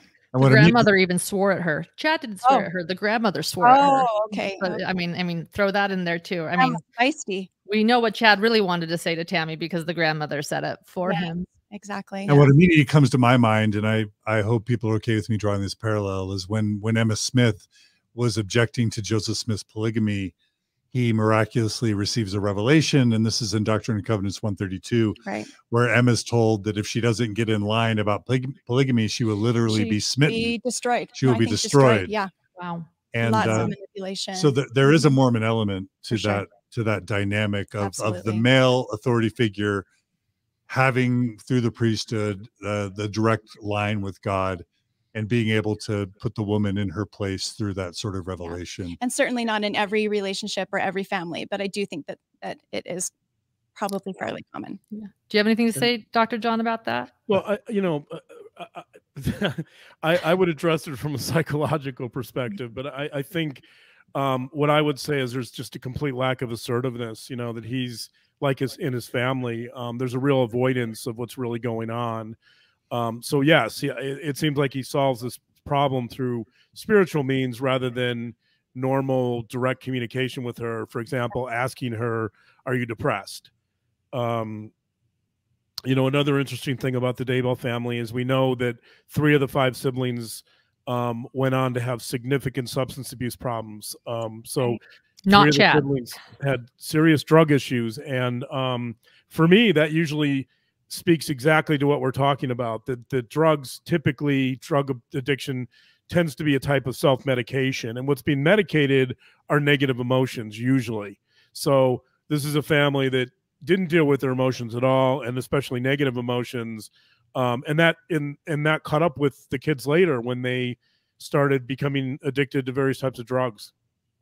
Right. I have a lot of empathy for Tammy Daybell. I think she was a really good wife to Chad. I think that she probably, in my opinion, didn't believe everything he told her, but went along with it and learned how to dance the dance with him, and raised their kids. She ran their publishing company. She worked full time. She was an incredible woman. Mm-hmm. And another story of Chad being passive aggressive is found in his book, One Foot in the Grave, about his time as a cemetery sexton. And he said that his close high school friend kept speeding through the cemetery and not obeying the laws. Ironic, I know, not obeying the laws of the land to not speed. And he had no choice but to call the police and request them to stop his best friend and ticket him for speeding. And I thought, wait, okay, hold on. He's your friend, but you're not going to call him and say, this is bothering me. You're going to call the police and make sure he gets a ticket. I mean, it's the same kind of passive aggressive way he deals with difficult situations. And it's punitive. It shows that they're you know, instead of keeping that friendship and picking up his cell phone and resolving it like a normal person, he has to punish him, right? So it's not just solving the problem, it's solving the problem with this punitive element on top, right? And so that speaks to a real rigidity in Chad Daybell. Yeah. And Mindy, really quickly, I wanted to ask you just your opinion on this. It's not like Mormons invented passive aggressiveness per se, Right. or the lack of having kind of healthy emotional intimacy within a family network. And wouldn't you say that sort of some of that passive aggressiveness is kind of and avoiding the elephant in the room and keeping things on a superficial level?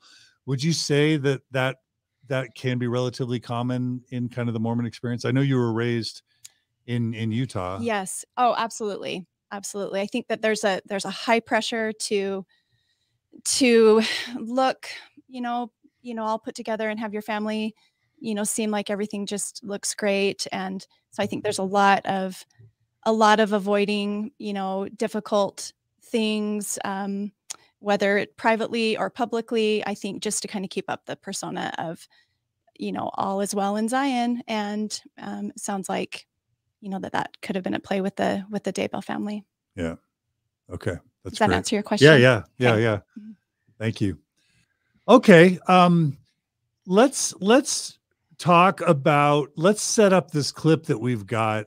We've got this clip of Chad's first near-death experience. I know I've listened to enough of your videos that you talk about maybe Chad had a bit of an inferiority complex, wanted to be successful, but maybe didn't always have the success that he wanted at first.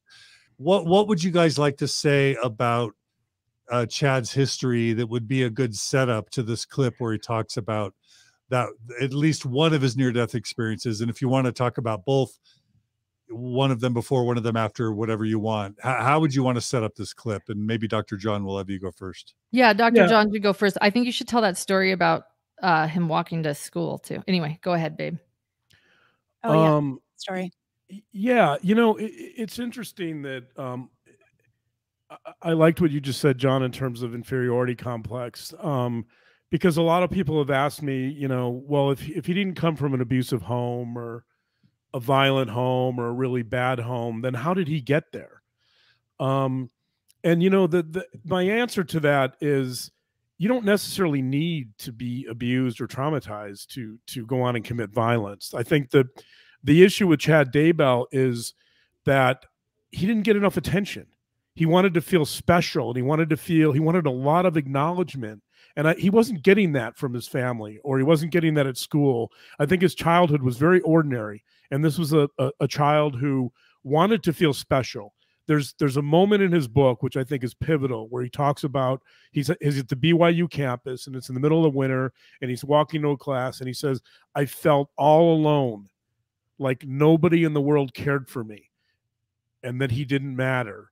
And the importance of that is that it shows that he really wants to feel significant. I guess we all do. That's a very common human trait. But with Chad, I think that he wanted a lot more than he was getting in terms of attention, love, acknowledgement in his family.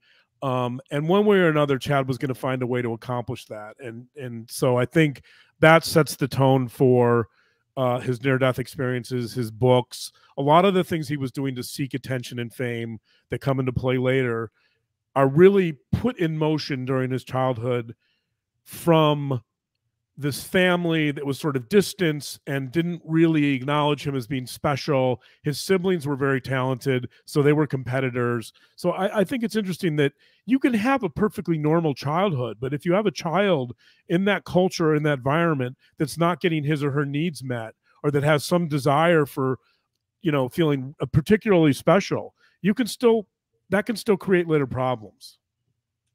I love it. Absolutely. We just got a comment from Jasira Baldeo. I don't know how to pronounce that name, but it's a really good comment. She writes, not getting enough attention is a form of trauma. What do you think about that, Dr. John? Yeah, I mean, that's what we call neglect.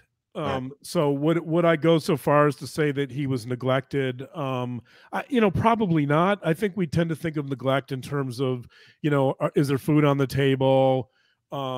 Is there shelter, right? Like neglect, generally speaking, at least from a child protection standpoint, the bar would be a lot higher there, in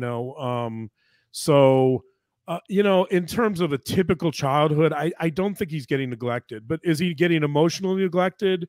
Yeah, I think that would be a good argument. I don't disagree with that part. Got it. Lauren, anything you want to add about Chad and that may help set up this clip we're about to show? Anything else you want to add? Well, just to follow what Dr. John said, that Chad never, he did struggle feeling that he was getting enough attention and he wanted to feel significant. And to tie Julie Rowe together with this, the moment he started publishing Julie Rowe books was the moment I think he started to feel significant, because those became very popular and he was the publisher. Right. And then Julie Rowe and her near-death experiences, that was what that was. And I think he took a lot of cues from Julie Rowe. And all of a sudden, he started talking about some near-death experiences of his that he had had. And he started to get more attention, just like Julie Rowe. And I think that all of a sudden, Chad Daybell became Chad Daybell, and he was finally feeling significant. And I think this speech that we received through a source we're so grateful for that you're about to play, which is supposedly the day he met Lori Vallow, allegedly, according to her friend, we none of us fully know yet, in St. George, Utah. He's speaking in front of hundreds of people at a Preparing a People conference, a prepper conference. And I think this is like the pinnacle of his career. This is the moment, this is probably the top moment of his life, right? If you're going to list your glory days, I think that this would be Chad's glory days right before the fall of Chad Daybell too. Right. And let me add quickly that we know from some of our sources that Chad never mentioned near-death experiences until after he started publishing Julie Rowe. So these experiences supposedly occurred as early as the late 90s. And but he never talked about them. So there was no talk of those experiences being near-death experiences until many, many years later. I just wanted to draw a quick parallel to that. If we're still talking about foundational Mormonism, where I believe, didn't Joseph Smith not talk about his first vision for a really long time until it became like a useful topic for him to kind of help his movement? Oh, that's a great point. Right? Yeah, he supposedly had his first vision in 1820, but he never told there's no evidence that he told his parents, his brothers, his siblings, neighbors, anyone. The first account of him telling anyone about his alleged first vision experience was 12 years after in 1832. Yeah. So you're saying maybe there's a tradition or a tie to kind of stories or even memories developing way later. Right. Yeah. Or telling a kind of a fantastic or, sensational story when you've got some momentum and there's some motivation. Any good speaker has a good story. Right. And it's even to be as charitable as possible, you can believe your own stuff. You can develop memories are funny. You can develop memories of things that you experienced that you never actually experienced and believe that you experienced them. Isn't that right, Dr. John? Isn't that the way? Those are called false beliefs. We're going to talk about that in our next podcast, actually. But yes, you see that with the idea of alien abductions. And that's a big topic, and I don't want to go off on that, but absolutely, you can under the people that are more fantasy prone are more likely to develop false beliefs. And as you said, John, memory is not, we tend to think of memory as like a recording, like it's literal, but it's not, it's reconstructive. So you can actually, if you're very fantasy prone, you can actually create false memories fairly easily. That's kind of the basis of hypnosis. But there has to be some desire to do so. There has to be some motive. It has to be motivated. So you can't, if you're hypnotizing someone, generally speaking, it's not going to work unless the person wants it to work or is suggestible or has some motivation to endorse or believe in those fantasies that are being presented. Oh. All right. I love it. Were you going to say something? Oh, I found it so fascinating, Dr. John, when you mentioned in one of the podcasts about the phrase, you have to see it to believe it. Do you want to talk about that? Yeah, so there's a social psychologist by the name of Carl Weick, teaches at Harvard. He has this idea that he's researched for many, many years called sense making. And sense making is how we make sense of the world, that we tend to infer meanings based upon experiences. But what Carl Weick says is we don't get evidence. Most of us don't get evidence and then evaluate it. We evaluate things through the filters of our beliefs. So the phrase he uses is the believing is seen. You know, he takes the typical term seen as believing and reverses it and says, no, we've got it all wrong. Sense making is really about filtering things through our beliefs. So his phrase, which I love and mentioned in the podcast, is the believing is seen. Very I love good. it. Okay, so let's go ahead and roll this clip, which is Chad Daybell speaking at a Preparing a People conference, October 2018. This is from Hidden True Crime YouTube channel. And it's also allegedly the day that Chad Daybell and Lori Vallow met. But he is describing one of his near-death experiences. Now, apparently there's two. Is this the first or the second near-death experience that he's describing? Are we talking Flaming Gorge in this one? Yeah, Gorge. Flaming Gorge. Flaming Gorge is the first. First. Okay, so this will just give us a sense for how he adopts the near-death experience narrative and how he communicates it to his followers. Is that all right? All right, let's do this.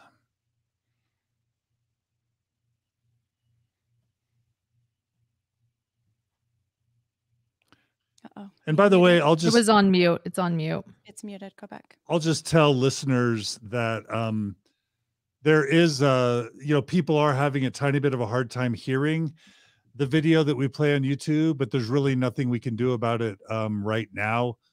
So I'll just ask people to bear with us, and in post-production, at least for the audio podcast version, we'll try and get the audio levels straightened out. But bear with us. We're doing the best we can. So thanks, everybody. I went on a youth activity to Flaming Gorge, Utah, in northern Utah, and my friends loved to talk me into doing stupid things. I was the younger priest in the quorum, and they knew they could usually goad me into something that I shouldn't do.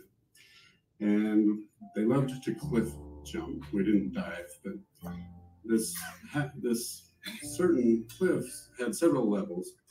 And we slowly worked our way up, and finally we got to one that was about 60 feet high. This is not me, but this is about where we were at Flaming Gorge. I found this photo, and they told me to go first. And as I stood on the edge of that cliff, I was like, this is a terrible idea. But, gotta impress my peers. So I took that jump, and it just took forever to hit the water. Just 1, 2, 3, and just kind of flailing. And when I hit, it was like hitting concrete. And it just felt like I broke my neck, honestly. That was my first indication. But what really happened is my body went deeper than my spirit. And so I was like 3/4 out of my body. It's like I came out through my head. And I looked around, and it was like a plane of white light, and just an amazing experience. I felt so peaceful and calm, and there were little particles of light that attached to my body, like they were just rushing at me. But within a few seconds, my body and spirit went back together. I later learned it wasn't the best fit. For 30 years, I was kind of off. So I went to a chiropractor, and he fixed me, and it felt a lot better since then. So, but a few years later, we went on a family vacation to La Jolla, California. This La Jolla Cove. And in the center of the picture there, you can kind of see some black rocks that go out. And my brother and I went out on the very tip of that at low tide. And as the tide started to shift, as we were looking for shells and things, a gigantic wave came and just plastered me. This is the same cove, a different angle, but that's about what that wave looked like. I was out on that tip, and then just looked up, and there was this wave right there. They just call it a rogue wave. Comes out of nowhere and smashed me, and I was sure I was going to die. And I was actually right. I did die. Suddenly, I got hit by the wave, but then I was just standing up found myself just upright. I was a spirit. I was in an orange room, and, well, not an orange room, but it was just an orange glow around me. And suddenly I saw my grandpa, Keith Daybell, who was my father's dad. He was in an army uniform, kind of a symbol of who he was. And he had with him his grandfather, Finity Daybell. And as Grandpa Keith talked to me, Finity was watching my body. It was floating around in the water, just kind of bouncing around. Okay, I'm going to go ahead and stop there. We're going to continue that clip in just a second. But what we were able to hear there are both of his near-death experiences. And Lauren, anything you want to say about that as you hear it again, and then Dr. John? I've never heard someone get so worked up over a belly flop. That's what I thought when I heard it the first time. But I was fascinating to me. Chad Daybell is very, very literal, and the way he explained his spirit, his body went below his spirit, or it might have been the other way around, that they separated as he went into the water after he jumped from Flaming Gorge. Was really, I noticed that was really fascinating to me. That again, it's this sort of this very specific thing that happened, which, can I say, when we jump off tall cliffs or tall diving boards, it does kind of feel like that, right? I mean, that's the feeling. I mean, I would never explain it as it felt like my spirit separated from my body, but I would say, whoa, that's crazy. We've got a great comment from John Todd Baker. He writes, or maybe you just jumped 60 feet into water and it hurt like hell. And I doubt he jumped 60 feet. Let's be honest. Right. Yeah. And then we also have another comment just while we're at it. Josh Beatty writes, the way he describes his body spirit separation reminds me of Doctor Strange. There are these moments in Doctor Strange where, like, the master punches, the student, and the spirit separates from the body, yes, and then floats up. And it's a great description. We're making fun of it, but I mean, near-death experience sort of tales are not in any way uniquely Mormon, right? I mean, this is right. This is something that transcends Mormonism, right? Long shot, for sure. Anything you want to add, Dr. John or Mindy? Yeah, I just want to say I'm glad he didn't try out for the Olympic diving team, number one. But more importantly, this is a really important moment in the Chad Daybell story. This is an extremely important moment because the near-death experience gives him the authority to write his books, or it gives his books more authority, but it gives him the authority to really predict the future and to have his visions accepted as being real. So without the near-death experience, there is no Chad Daybell. There is no second, prophecies of the second coming. It's a moment that changes everything in the Chad Daybell story, because he becomes an authority figure who should be listened to, just as Julie Rowe does with her near-death experiences. So these are important moments in their stories, I think. And Dr. John, I'm just going to say, you just reminded me of a really important connection with Mormonism and Joseph Smith.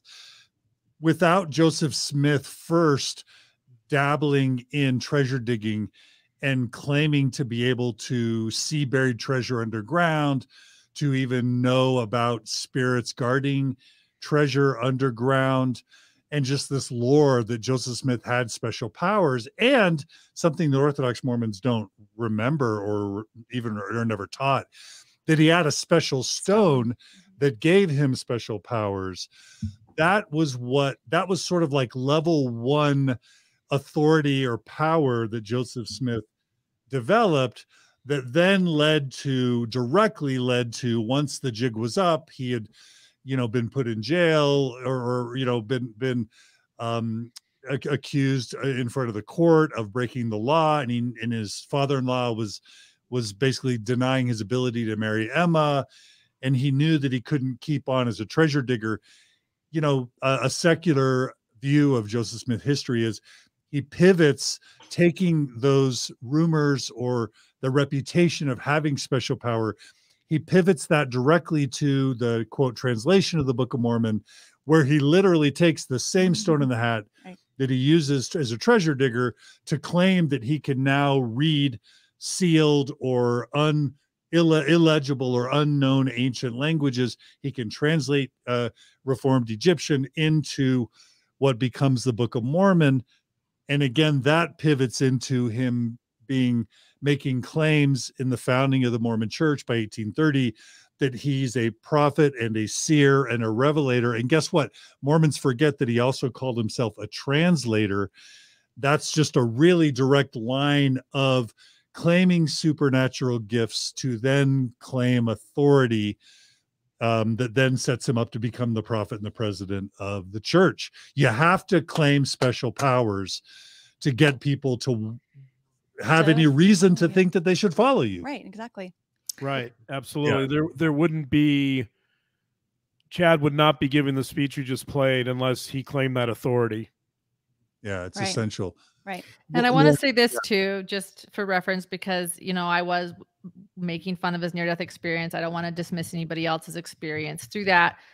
We have talked to people close to the Daybell family. We have many sources that we actually aren't even able to talk about. We keep our sources close, but they do believe that Chad got a good, scare, a good fright, that they've never heard of this before either, that this was something Chad really did just kind of create in his brain later.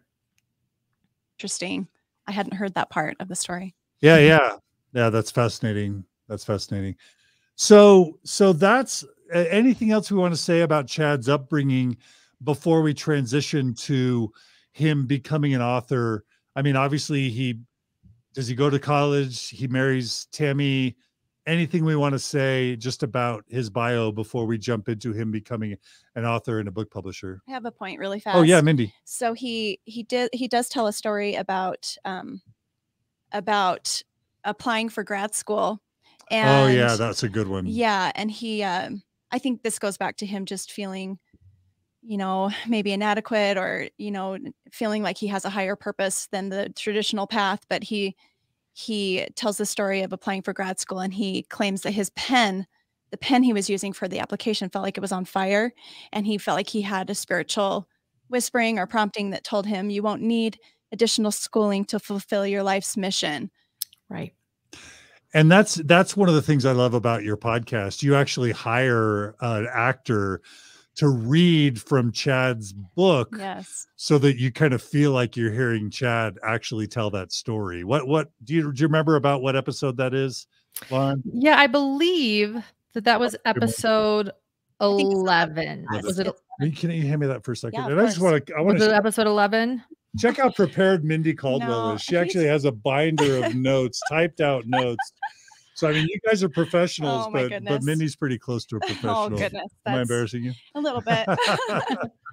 No, that's very impressive. We don't have that. I have screenshots like in my photo album where I think that's somewhere from last year. And then that's my research. So well done. That's a talent.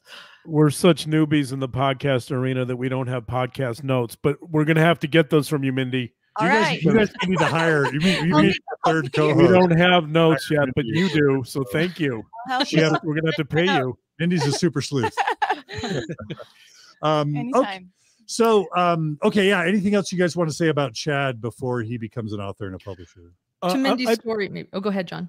I just want to say about Mindy's story that, you know, we all that there's also something competitive there. We know that Chad's other siblings all have master's degrees, and I think that threatened him to some degree. I think there's a little bit of shame in that story, I think, in the sense that he's finding some rationalization or justification for why he shouldn't go to grad school, but he's also feeling this pressure, this undertone of competition because his siblings are all very successful and they all have master's degrees. So I think that's another part of that story. Absolutely. That's and by siblings, he means brothers. He has 3 brothers and they all have master's degrees. Yeah, I love it. Okay. So where does he meet Tammy? He noticed her photo in the Springville yearbook. She was younger. After he had a vision that he was going to marry a blonde, he saw her picture. She was blonde in high school. Her hair darkened later, he explained, after she gave birth to their children. And so he had a vision of a blonde woman that he was going to marry, saw her picture, and it was and then I know after that there's not much to be said except that it was a very fast courtship, to use his term, and they were married quickly. I think she was 19 or 20. We have a listener asking where Chad is in the birth order. Do you guys know? Oh, and that's our friend too, Julie Holden. She helps us moderate our YouTube channel. Hey, Julie. Where is Chad in the birth order? He's the oldest. Is he the oldest son? Oof. It's okay if we don't know. I don't feel confident. I would have to go back and check that out. For a future episode of True Crime, Hidden True Crime podcast. Thanks for that question, Julie. Sorry we don't know the answer, but you know, we can't know everything. We know almost everything about this kid.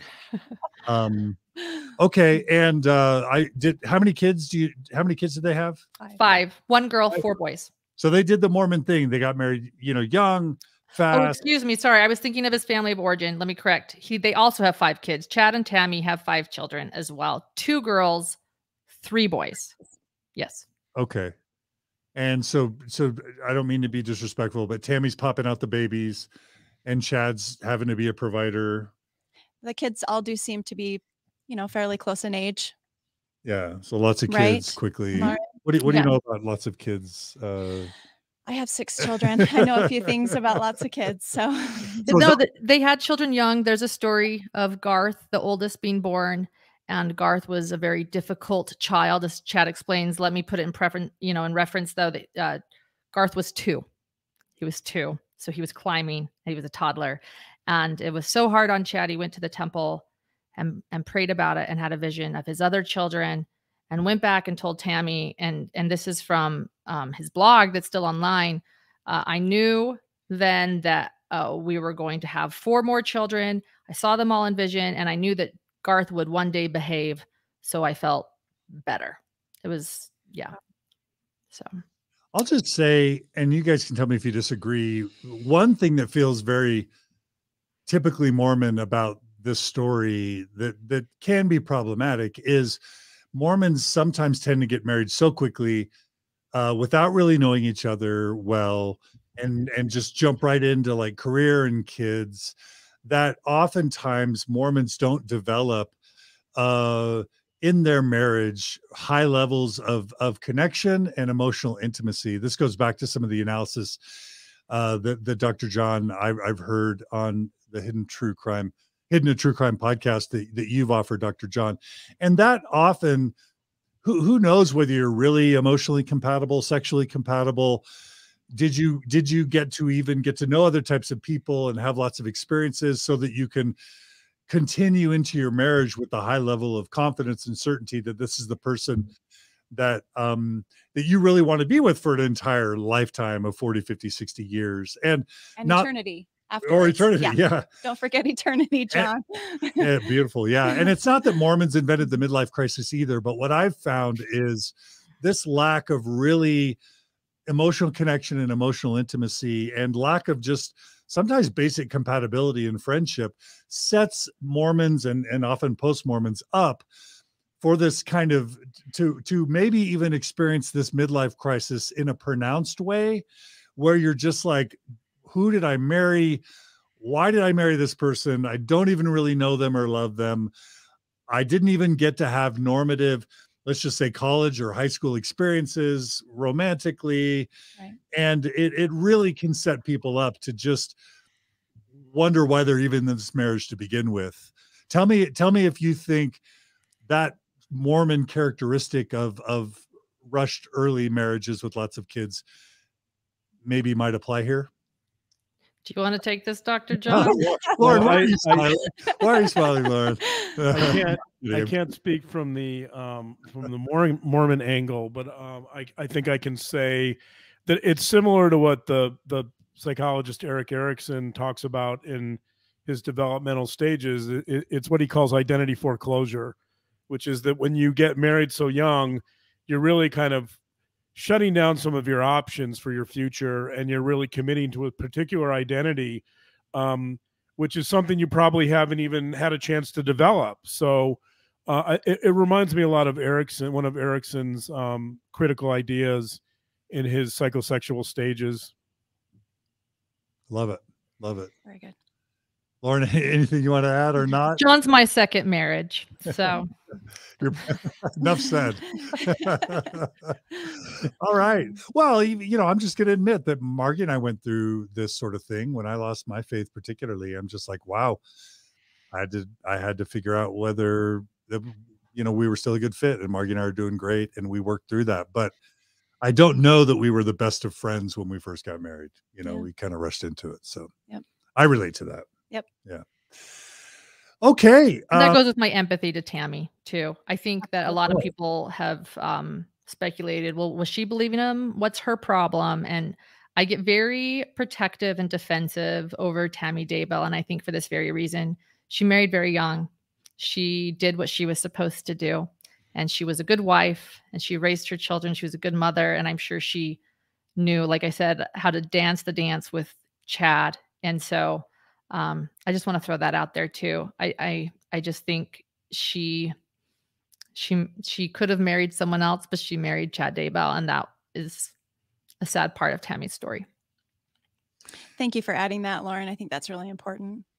And tell me, Lauren and Mindy specifically, tell me if this is also true, that the Mormon story of women not necessarily getting educated, not necessarily pursuing a career at first, but just getting married young and jumping into child rearing, it can leave women very vulnerable in the sense that, the man's in charge, it's a patriarchy, and the man is the ultimate final say in a typical Orthodox Mormon patriarchal marriage. And what's a woman going to do? She's got all these kids. Her job is to raise kids primarily. Right.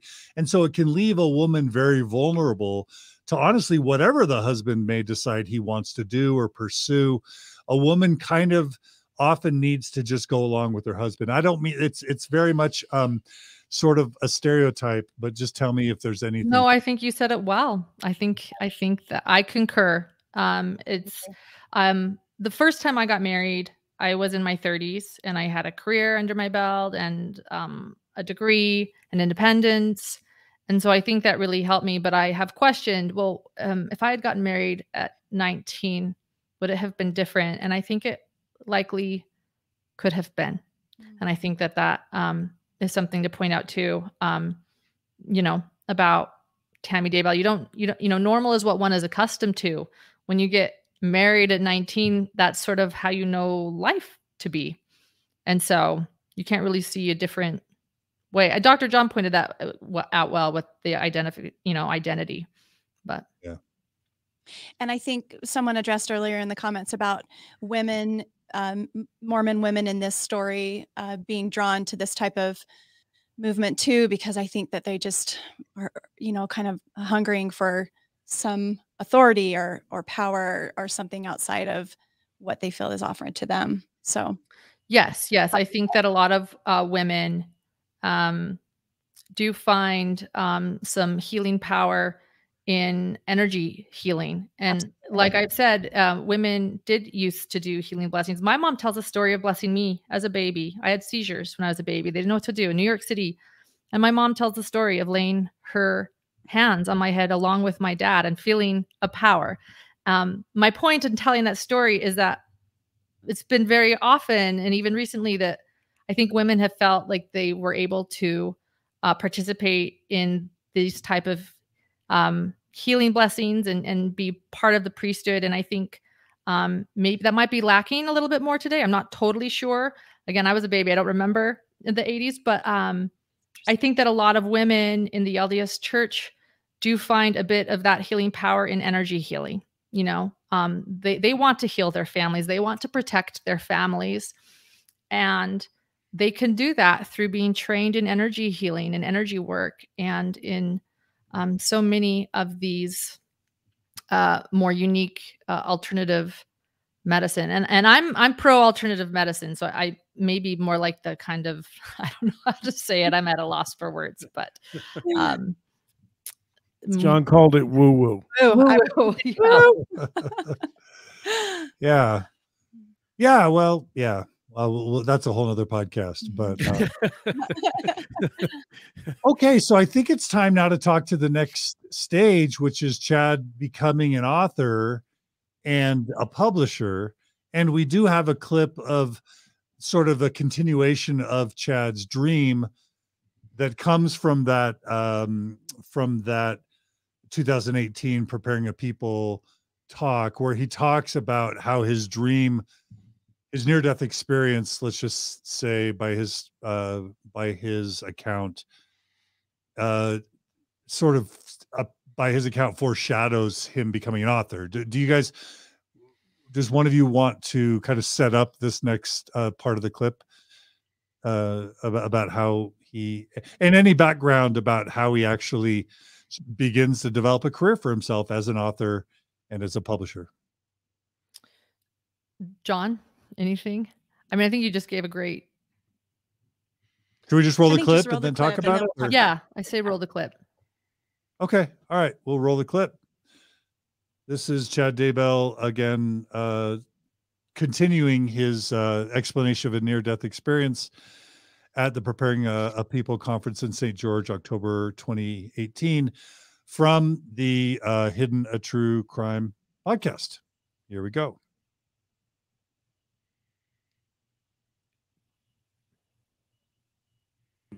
Grandpa Keith started telling me that in the future I would write books based on my children's future. And he showed me like a panorama that just flipped through dozens of scenes, like a video wall, just showing me dozens of scenes of what happened to my children. And it was a great blessing. I soon returned to my body and kind of coasted to shore. My dad rushed to me and they took me to the hospital. And I had to get some stitches and everything, but I bounced back. And a few years later, I started writing that series. And so that's how the Standing in Holy Places series began. It follows three families, and I kind of combined a couple of the children, but it really is the story of what will occur to my children in a general sense, not every detail. But the main character is named Emma, and that's my daughter, my oldest daughter. And it's just, at the time when I wrote it, I'd worked at a publishing company and we'd done a couple of near-death books. And Deseret Book had rejected them and just kind of had some controversy about them. And so I felt inspired that it should be written fictionally and just not tell anybody that it's based on truth and just put it out there. And it sold really well. And so we did a couple follow-ups. The Great Gathering starts right as there's an earthquake in Utah, Salt Lake Valley. And you follow some of the families go to the camp, some of them don't. And if you see the outcome of that. And so they gather to the camps.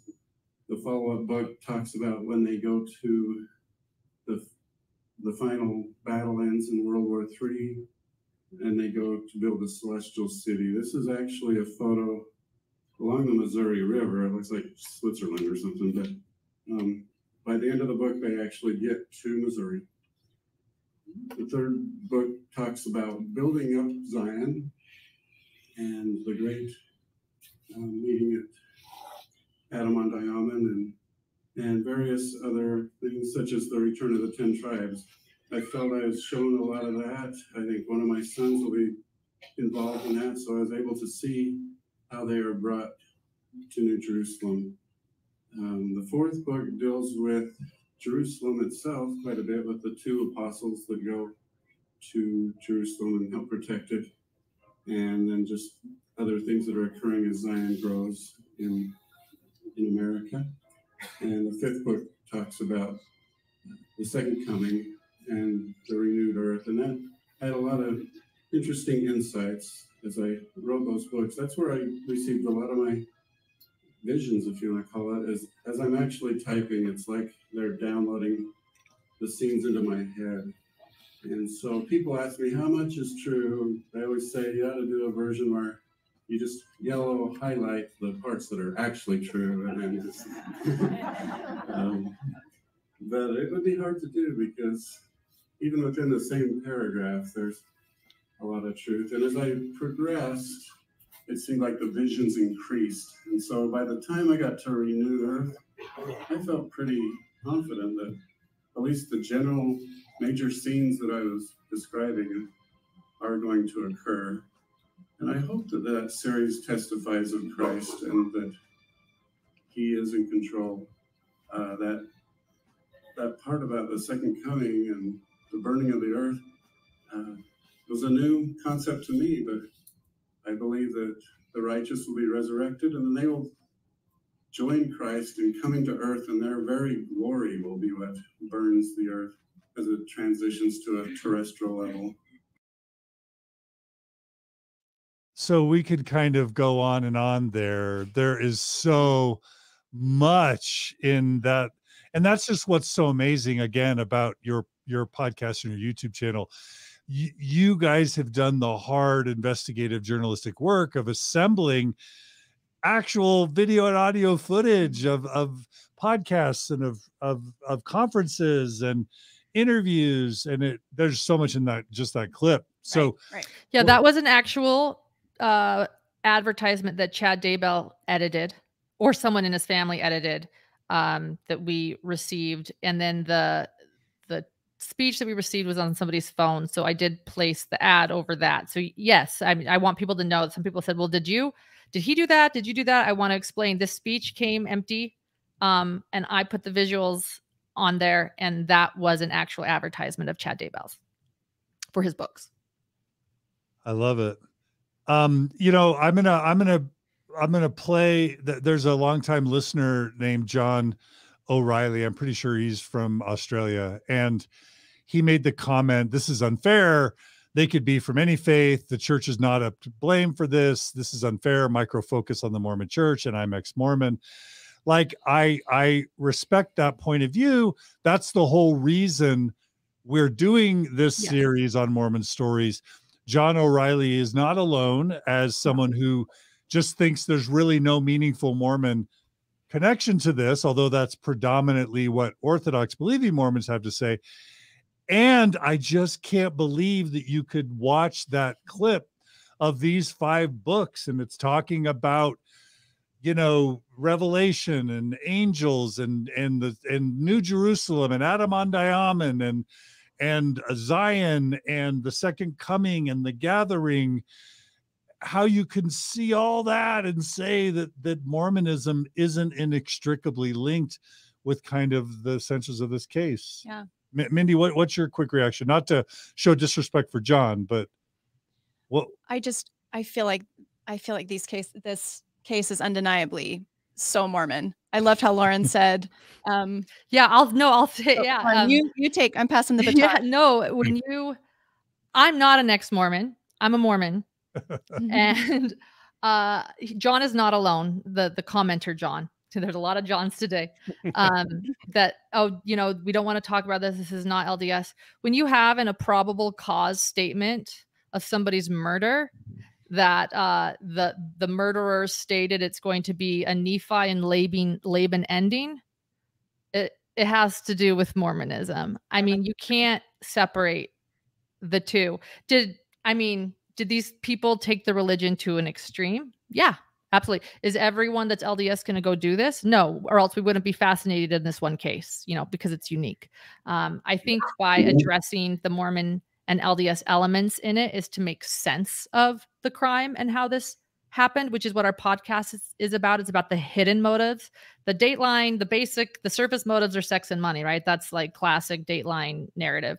We go into the hidden motives, and you can't get into the hidden motives without understanding that this has to do with a belief system and deeply held beliefs and religiosity, and that it was an LDS foundation. And that doesn't mean every Mormon is going to do this.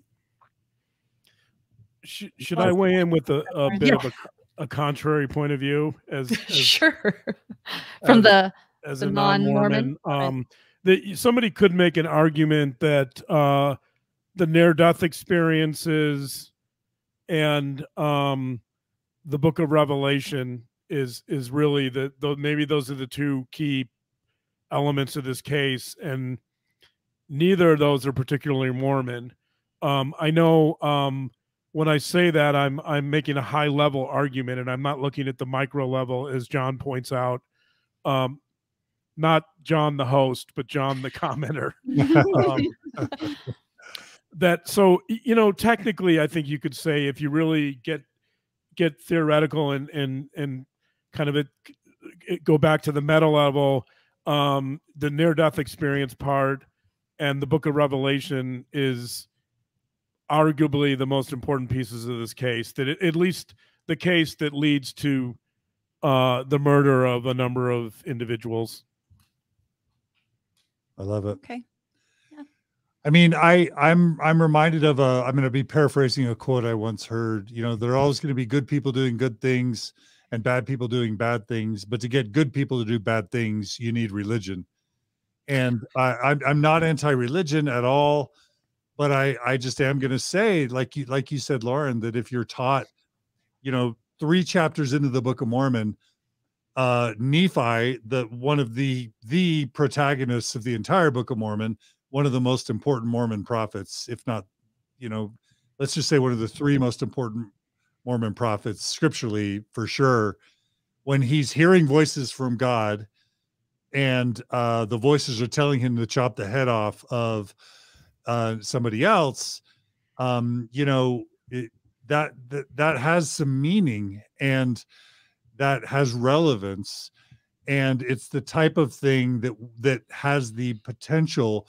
It sort of almost gives license to people to just believe in the idea that the voices in their head could be real or meaningful or divine, and that they should act on them, and that it can even be violent, and a violent act can somehow still be sanctioned by God. Right. I don't think that's, and if you look at like Under the Banner of Heaven with John Krakauer and the Lafferty brothers, the Danites, the Mountain Meadows Massacre, you can't say that everyone, in these situations were all psychopaths like Jeffrey Dahmer. At some point you have to say, is it possible that there's a set of doctrines and theologies that could lead good people down paths to then start to feel like bad is good, frankly. Yeah. And murder may be the extreme example, right. But in next episode, when we start talking about the swinging that goes on and the predatory sexual behavior, and gets the juicy, folks, the insurance fraud, and the claiming of insurance policies after people die, yes. And all these prophecies of spouses dying ahead of time, all of that, it can't be that everybody was a serial killer torturing insects and animals from their childhood. Lots of people are taken down this road, stopping short of murder, because of a shared theology and set of doctrines and practices. That's just me. Right. People can disagree with me, but that's kind of ideology, kind of, yeah, right. Can kind of drive this. So why don't we just tell us, like, so that we know that Chad is authoring these books. Talk to us about the books, how he becomes a publisher, and that will lead us. And then we'll stop short of talking about how he meets Julie, and we'll stop short of the actual prepper movement and the avowed movement. But is there anything else we want to say about Chad becoming an author and a publisher that is important in advancing the story, or did we pretty much cover it?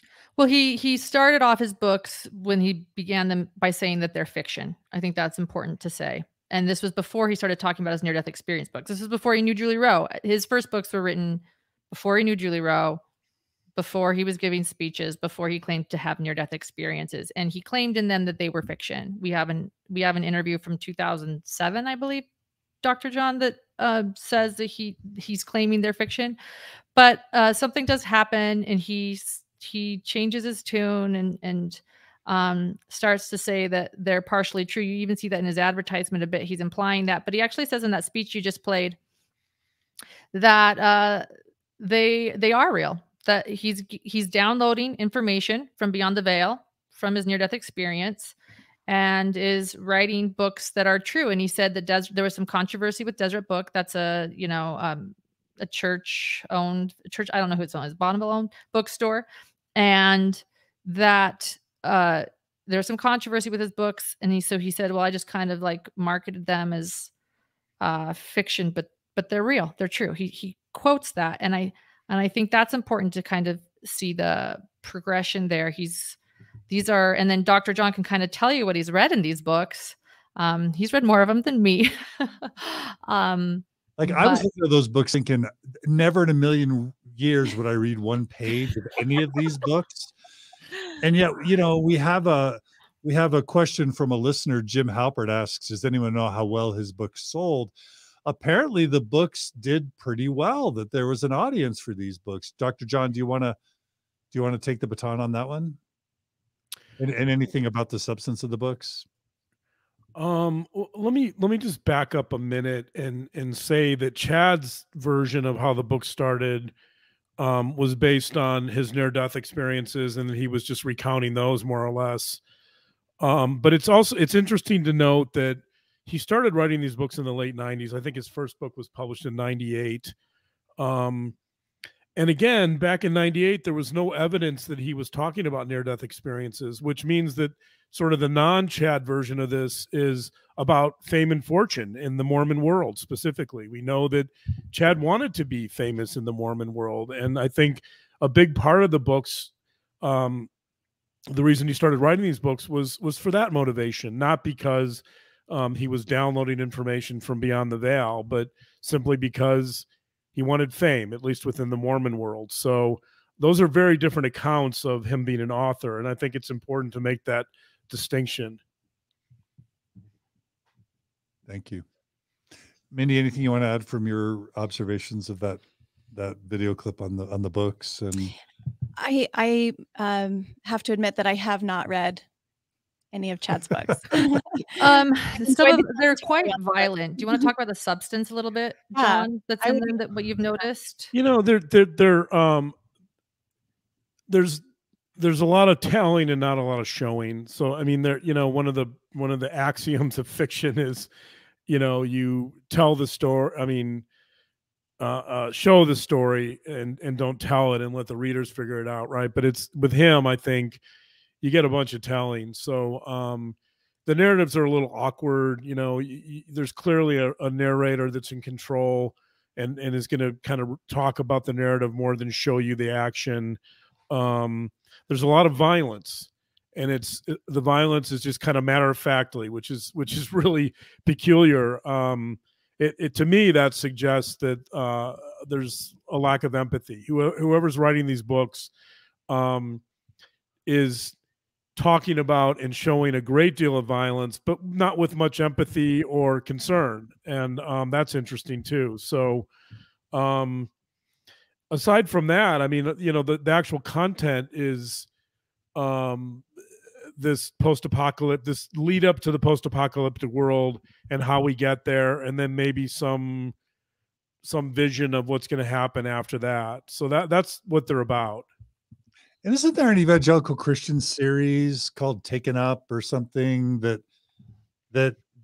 is along the lines of this type of genre about the rapture? And probably, I don't know about it. I know there is, but I'm not remembering it. Okay, so he publishes these books, and you said these books were all before he meets Julie Rowe. Is that right?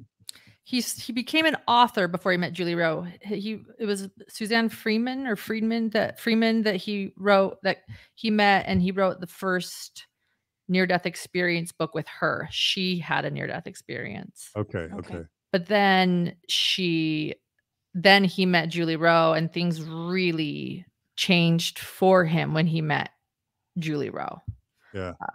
So, I mean, I don't know if Dr. John wants to explain that or not, but her books were incredibly popular, and they were near-death experience books, and it put him and his publishing company on the map. He had a lot of success, and he experienced a lot of success and recognition. Really quickly, our listeners are all jumping in to fill in my gaps. The Webbers, Tim Rathbone, they all agree it's the Left Behind series, which is kind of the Rapture books. Yeah, it's kind of fiction, Christian fan fiction about the rapture. Gail Clark as well. So, as always, thanks to our listeners for crowdsourcing evidence and information. That's great. Dr. John, were you going to add anything else behind what Lauren was saying? Yeah, I think that's one of the things we discovered was Julie Rowe's influence was enormous. Not only in terms of Chad seeing the success of her books, but also we think that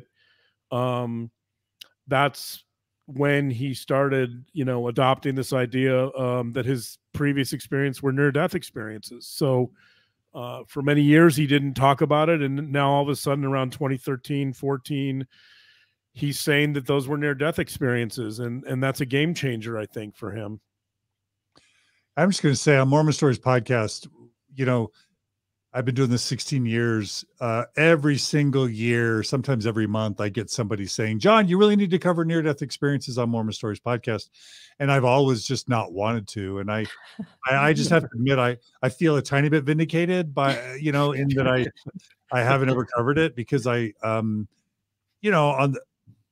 say it kindly, I haven't always viewed them as really credible or meaningful, other than kind of what goes on in the brain. That's going to offend some people, and they're not going to like me for saying that.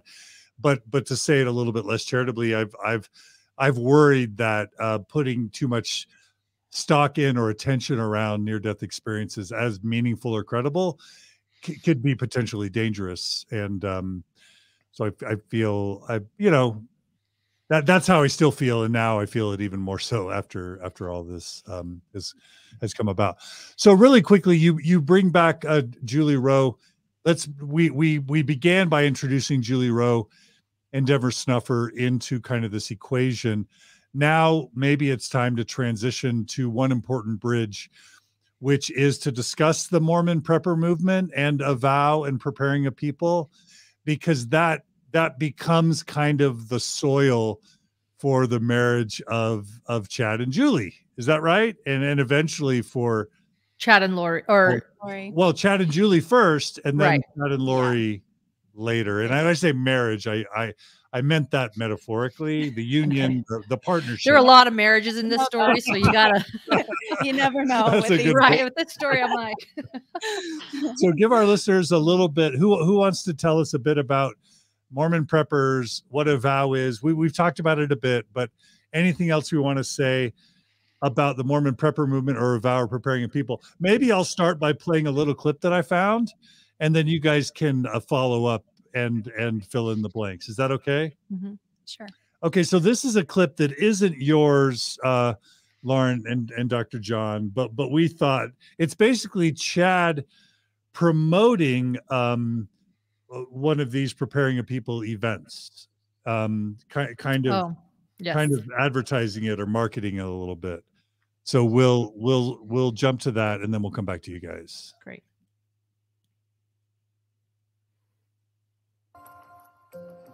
Welcome, everybody, to Preparing a People Conference announcement with Chad Daybell, one of our main speakers.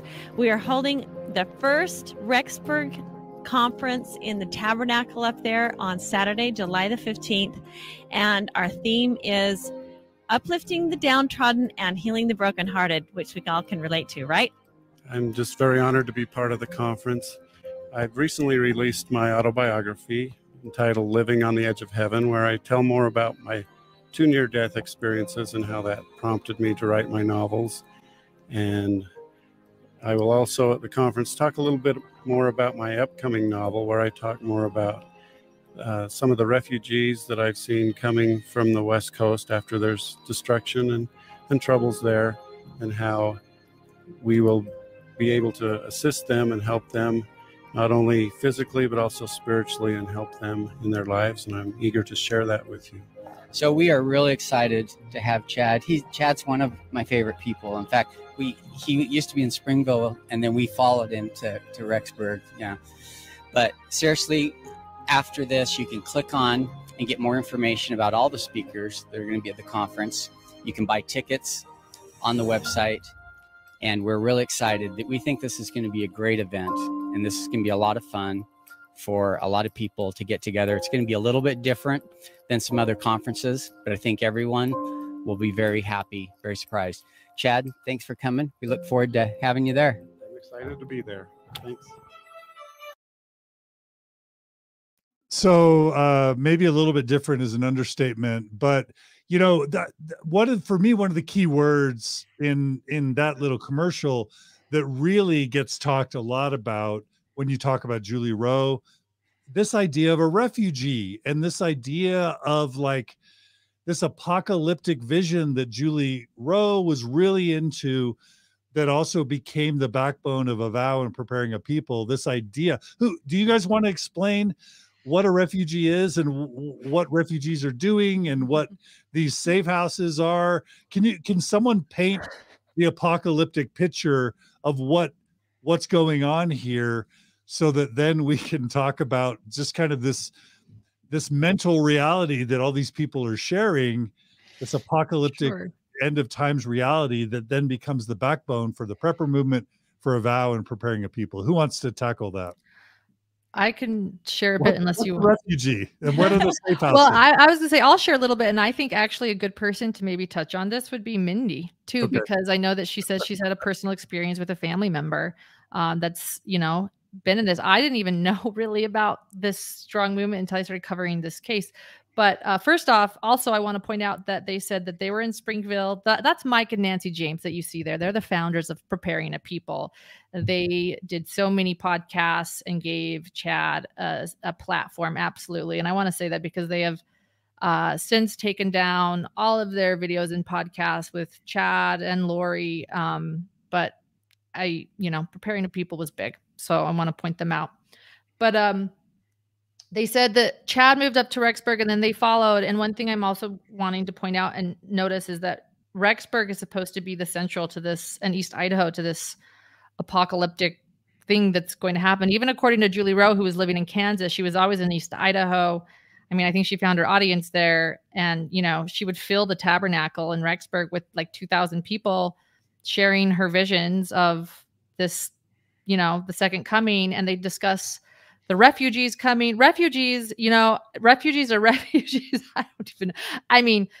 Refugees are supposed to be from other countries. You know, Chad Daybell talks about people coming from California. These are California refugees. Yeah, I was going to say, Chad Daybell talks about them coming from California. Yeah, there's never any mention of refugees coming from the East Coast. So apparently the East Coast just doesn't exist. Yeah. And there's no refugees coming from like another country either. It's a very California area that we're talking about.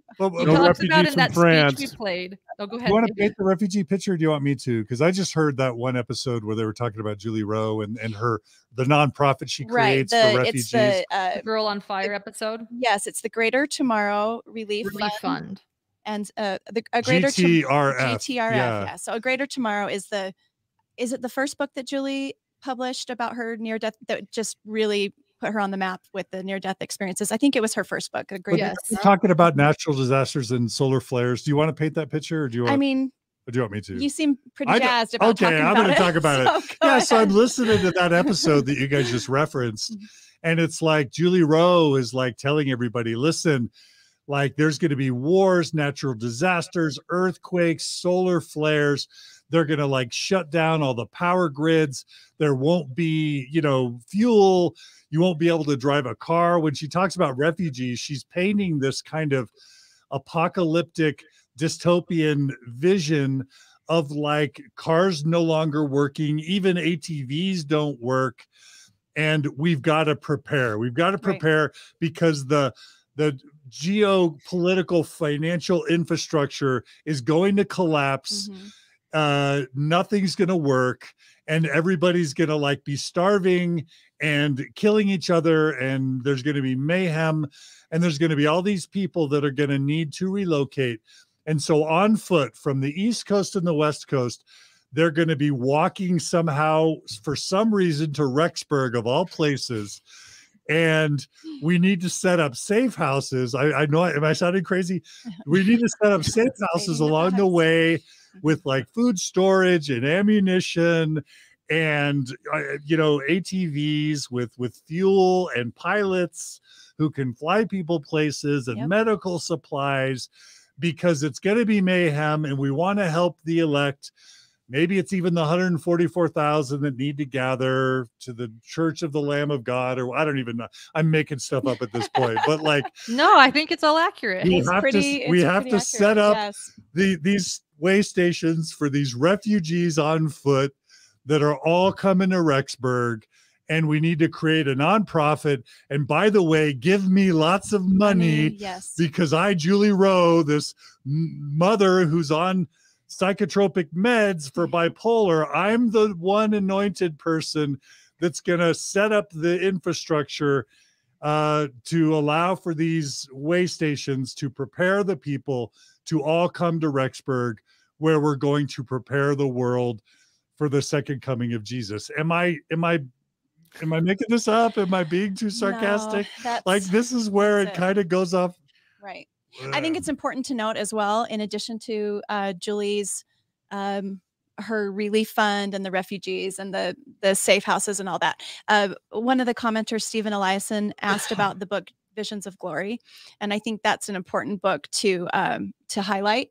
And Stephen asked, I wonder if Chad read that one. I believe Chad's publishing company published the book Visions of Glory, which I know is a very popular book in the prepper community and in the Avow group. And so that book also talks about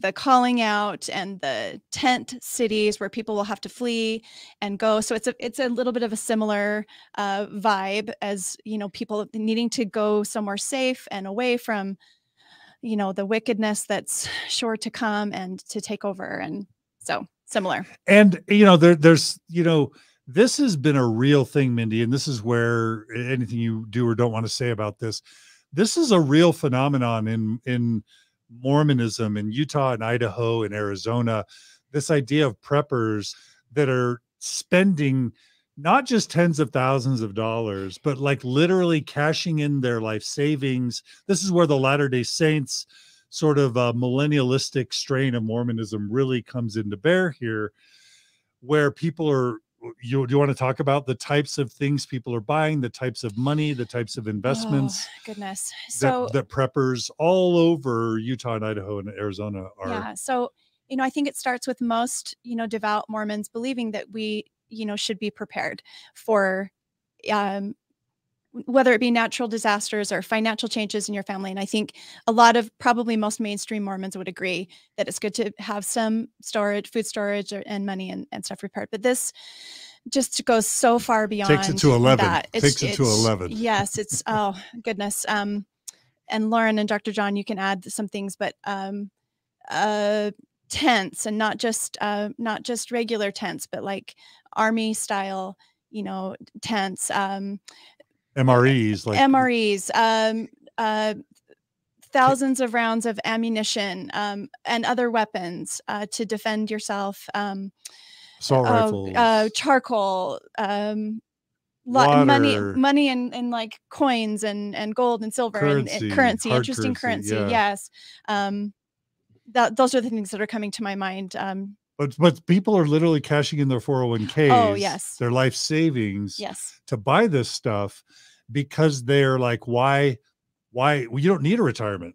Oh, it's not going to matter because the world's going to end. And I think a lot of this is also tied up into feelings about the government. And I think that this movement gained a lot of traction a few years ago during the Obama administration. And I don't want to touch on that too much, but I do think that was part of it in my experience with the activity that I witnessed with my family members. So. And I just have to say, and we've got a great series on Mormon stories with historian Matthew Harris about Ezra Taft Benson and the rise of kind of the Republican political right within Mormonism. I just don't think, when we talk about connections, Mormon connections to this whole thing, you just can't deny that the whole Ezra Taft Benson, John Bircher Society, suspicion of government, anti-government, New World Order, conspiracy theory, sort of mindset, just prepared, primed, groomed, and prepared the way for largely less educated, rural, but not exclusively Mormons. I think that is the case sometimes, but I don't think that's all. I think we would be surprised by how many Draper, maybe more Sandy, educated, higher socioeconomic level. But certainly the John Bircher, Ezra Taft Benson stuff, influences it for sure. Creates this fertile ground for this kind of prepper stuff too, because it really is an extension of that sort of mindset of sort of distrust of the federal government and sympathies for conspiracy theories. I don't know. Yeah, that's what I think. Lauren and Dr. John, anything you guys want to add to that? Anything else about preppers and a vow and preparing a people? One thing I want to add quickly is that Julie Rowe is still talking this talk, and that's a good point. Julie Rowe has just recently. Now you mean in 2021? I mean now. I mean like as in the last month, she's talked about the end of the world happening in 2022. We don't have an exact date, but fairly soon, probably within the next year or maybe 6 months. So this is ongoing. This is real.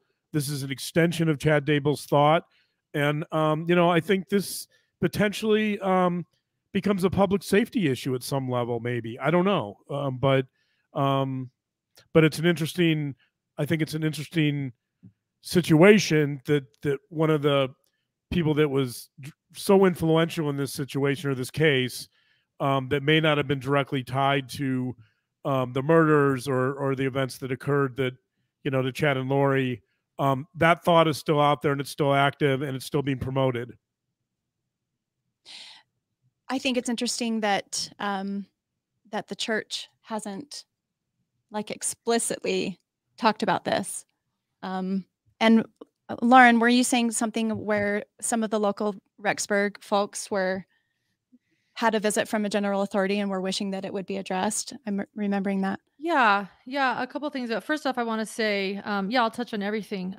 First, with what Dr. John said, I think that is our big concern, and I feel like that's why Dr. John and I are still working on this so strongly and caring so much about this. Is we're getting letters from people saying thank you. Thank you for talking about Julie Rowe. My grandmother has spent her entire savings. My mother has, done A, B, C, and D. And it's real. And I think that for people that don't believe in Julie's gifts, we can laugh at it. But I think that that's an important point Dr. John makes to reiterate that there are thousands and thousands of people who believe in Julie Rowe's gifts and in her visions and what this is. And this thought is an extension of Chad Daybell, as he points out. The church has come out since, so the church has not explicitly talked about these murders, this crime at all, multiple murders. They have updated their church handbook to tell people to distance themselves from energy healers. That's right. Who usually want money. So they have made that, which is actually made then several, I mean, and then on the flip side of that, there are several, I think, LDS women who do earn a living, you know, a modest living, maybe doing that. And they've been trained, and that's actually kind of hurt them too. I mean, I'm not saying here, I'm just sharing what they've, I think that's, you know, what they've stated as far as that goes. But I will say this, so the town of Rexburg, let's just talk about that. This is where these crimes occurred. And Rexburg residents have been greatly affected. I have a lot of empathy for those living in Rexburg. Rexburg is a tight-knit community. It's a small community. It's a college town. You have BYU, Idaho, that's there. It's like over 90% LDS. That's incredible.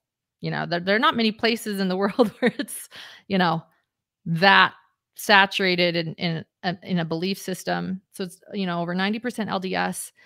And this crime, the killing of 2 children, as well as Tammy Daybell's death. So, I mean, we haven't even mentioned the victims by name. Let's do that, because this is what this is about. Yes. And I have my bracelets here, Justice for JJ and Tylee, and I have their picture behind me. But Tylee Ryan was 16 years old, and JJ was 7. I think that tomorrow would have been Tylee Ryan's 19th birthday, just to put in perspective. And I think that yesterday was the day that JJ was killed in Rexburg and buried in Chad Daybell's yard. So it's a poignant and sad week, you know, for those who miss these children. But they were killed in Rexburg by a member of the LDS Church, and it has really shaken Rexburg residents. And they write us and say, someone writes and say, you know, you don't know who to trust. You don't know who's believing a vow. You know, before the bodies were found in Chad Daybell's yard, and we're really jumping ahead. I hope that's okay, but I'll just lay the foundation here. Oh, it's beautiful, because this is how can we not mention the victims? And and if you're going to talk about Rexburg, this is great. So keep going, Lauren. Okay, thanks. Yeah. When I'm full screen, I can't see your verbal, so I don't know. But so before the bodies were found, you know, once Chad was in the news, there was a lot of division. People would say, there's no way Chad did this. There's no way he was involved in this. Lori Daybell was newer to the area. She only moved there for Chad. So she was from Arizona originally, where her husband, Charles, was killed. So separate state, separate crime. But with the 2 missing children went missing in Rexburg. Tammy Daybell was killed in Rexburg. So these Rexburg residents were actually really divided. You know, Chad is a great guy. I believe Chad. Other people were like, clearly, look at the evidence. No way. He's absolutely, come on. He's clearly involved.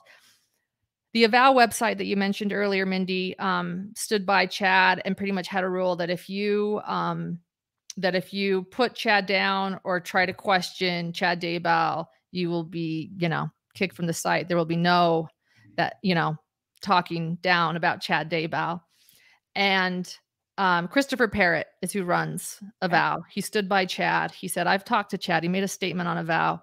I know that this is a custody battle, and you guys, the truth will come out. The media is wrong. So again, that whole, you know, fear of, you know, the media and evidence.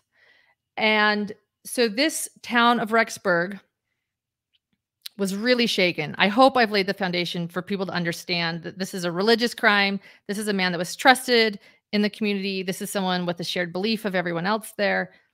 This town does not see crimes like this. They don't see murders, let alone the murder of 2 children. You know, the way Tylee Ryan's body was found was heinous. It was brutal. And so the church has never mentioned this murder, this crime. I've been in PR.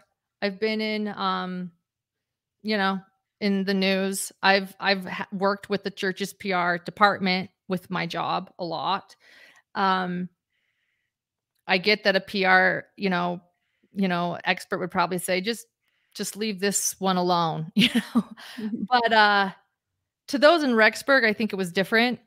And you know, when something happens in a college or in a high school that's really traumatic, and you bring in counselors and you bring in mental health experts, I think that's what Rexburg was kind of needing, if that makes sense to anyone. They needed help. They were in a crisis.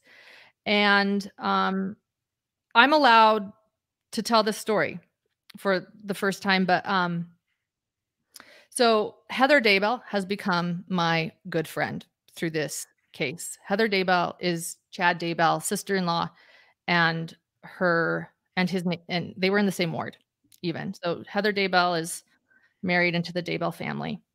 And Dieter Uchtdorf was coming into town, Rexburg, shortly after this crime was, committed and all over the news. And Heather Daybell thought, finally, the church is going to talk about this. This is my favorite apostle, and he's coming to Rexburg. I know that this is going to be about, the murders of JJ and Tylee and Tammy. Like, thank you. And she showed up, and she was ready to have an apostle of her church talk about this crime and this crisis. She said it was her crisis, and it was also a community crisis. And she was so disheartened when all he did was mention missionary work. And he didn't even mention anything that was going on. And, take what you want from this story. I'm relaying it. But I feel really heartbroken for the people in Rexburg that this has affected. And I feel really heartbroken for JJ and Tylee, and that the church has never mentioned their names, specifically Tylee. And I want to say this too, and I'll say how I feel, I guess, because it's affected me. Tylee was 16. Her Facebook, still there. Her background photo is a temple. She loved the church. She was very dedicated to her faith and her church. And she loved her mother too. She loved her mother. And clearly her mother, who was Lori Daybell, thank you, Heather, loved, clearly Lori Daybell was her mother, and she failed Tylee miserably in the worst way, right? I mean, that's, Tylee was killed. And I thought, the children were missing for a very long time before their bodies were discovered in Chad's yard. Who was going to stand up for this girl, this little girl? She was 16. And, I had hoped myself that the church would have stood up and said, help us find, this daughter of God, Tylee Ryan, help us find her, or let's talk about her. Let's mention her name. When your family fails you, the church should be there. And I feel like I try to take a step back and say, from a PR perspective, okay, I get it. Don't mention this crime. You don't want to be involved in it.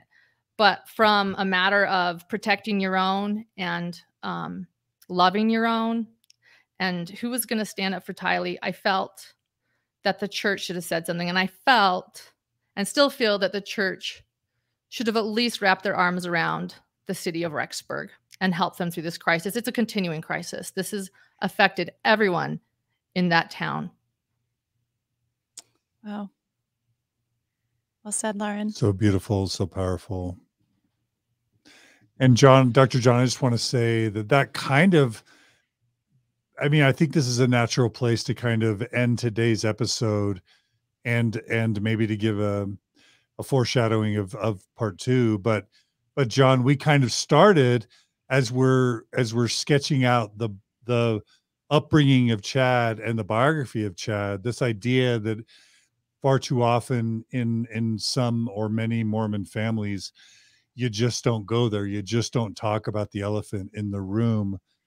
And what a powerful way to kind of bring this episode towards closure, Lauren, for you to share that story where, heck, one of the members of the first presidency, I'm not sure if Uchtdorf was in the first presidency or not at the time he spoke, but Uchtdorf has served in the first presidency of the church, which is basically, he was the number 2 guy in Mormonism for many, many years before he was removed.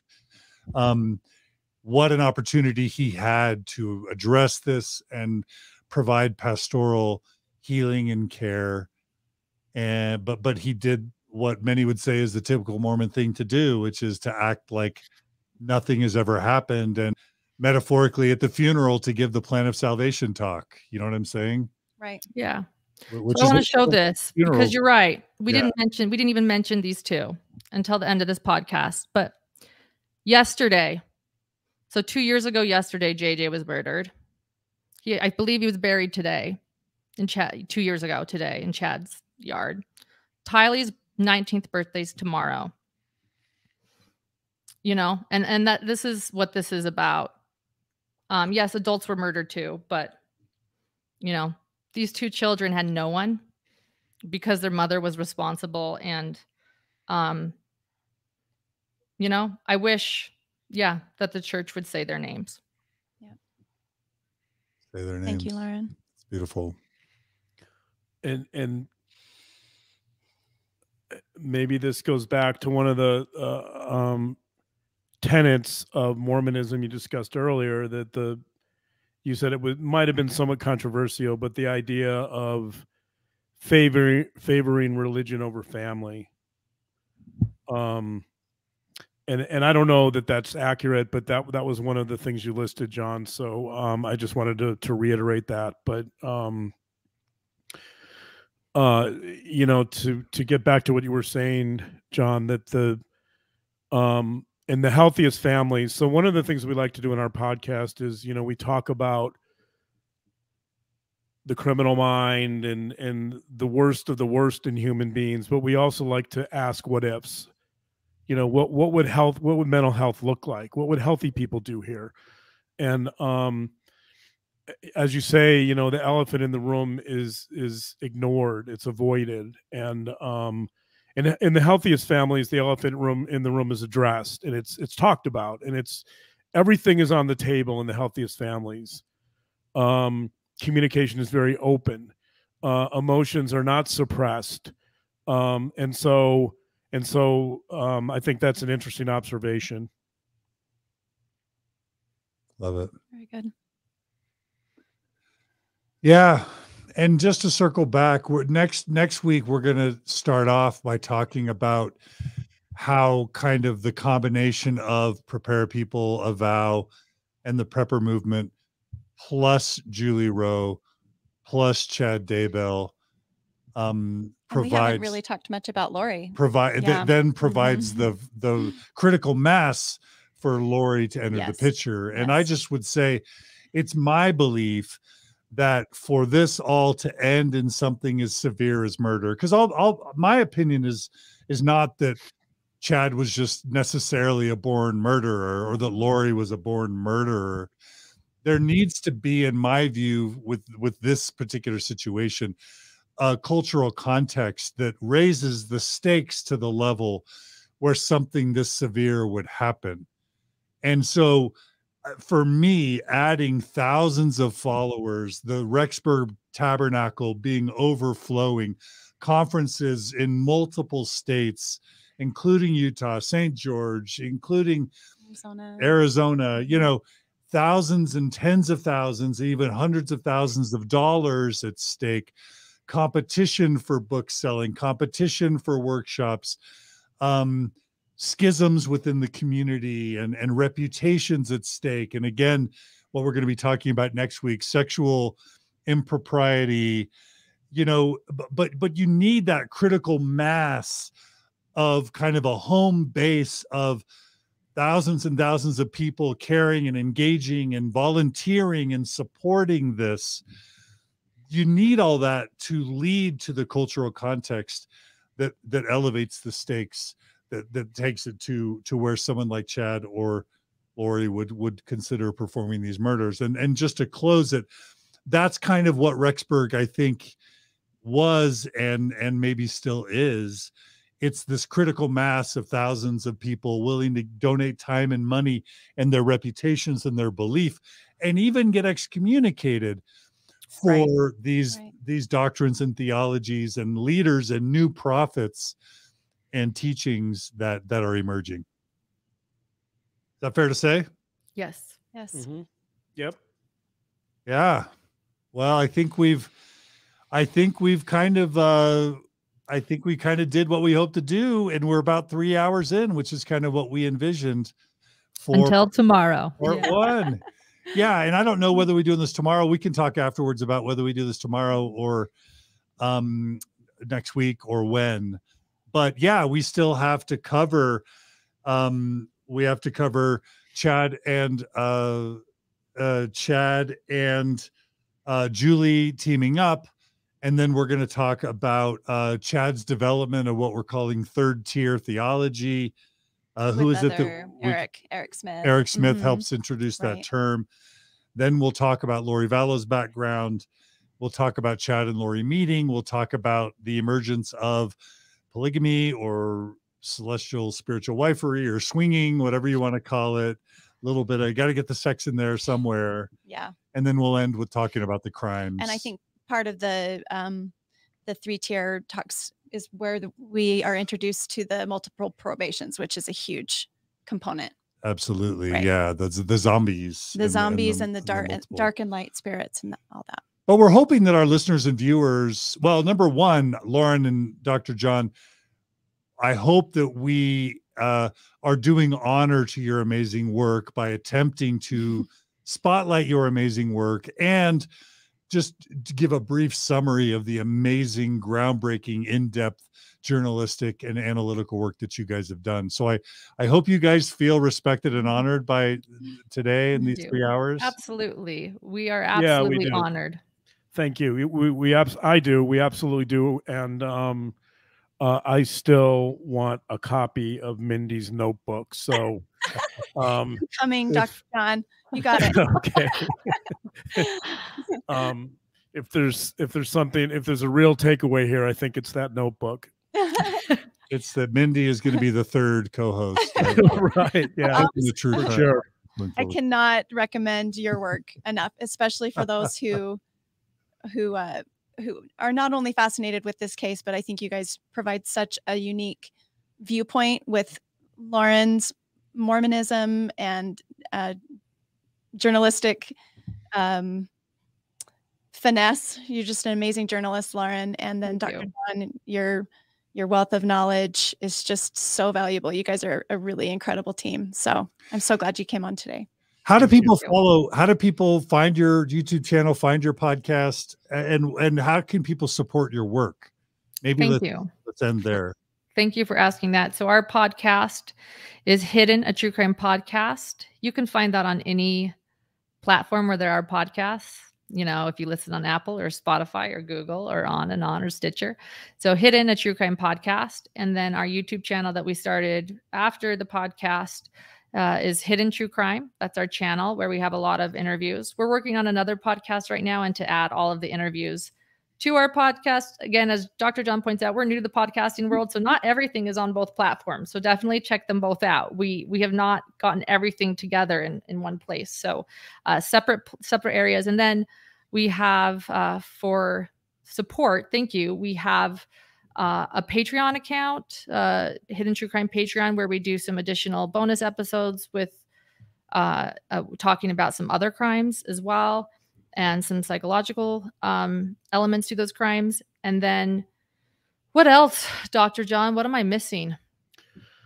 And we're working on a website that should be up shortly that'll feature most of our work or all of our work. And it's taken some time, but we're excited about it. And that'll be that can be found at some point in the next month at hiddentruecrime.com.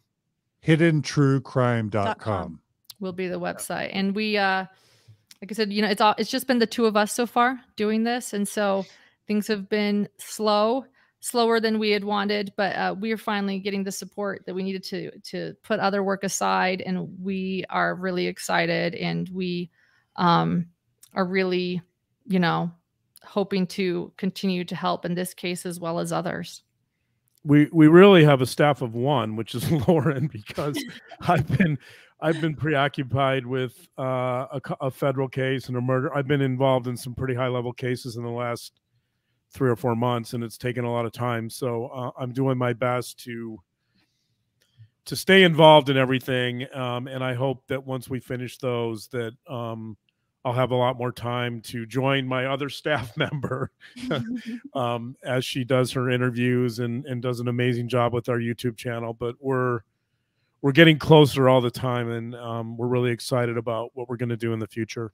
Oh, and you know, Dr. John, we have a show most Friday nights called TGIF, where I have a guest, and then Dr. John does a show on Wednesdays. And so last night we did something for domestic abuse survivors in memory of Gabby Petito. And so we are doing some weekly live shows as well. My show is called The Hidden Hour. Yeah. It's like 6 p.m. Pacific time every Wednesday on your YouTube channel. And the TGIFs, with Lori Hellis. Lori Hellis, she's an attorney. She's not practicing law. She's a retired defense attorney. She lives in Arizona now, and she's writing a book on the Daybell case. Right. And the two of us are teaming together tomorrow night.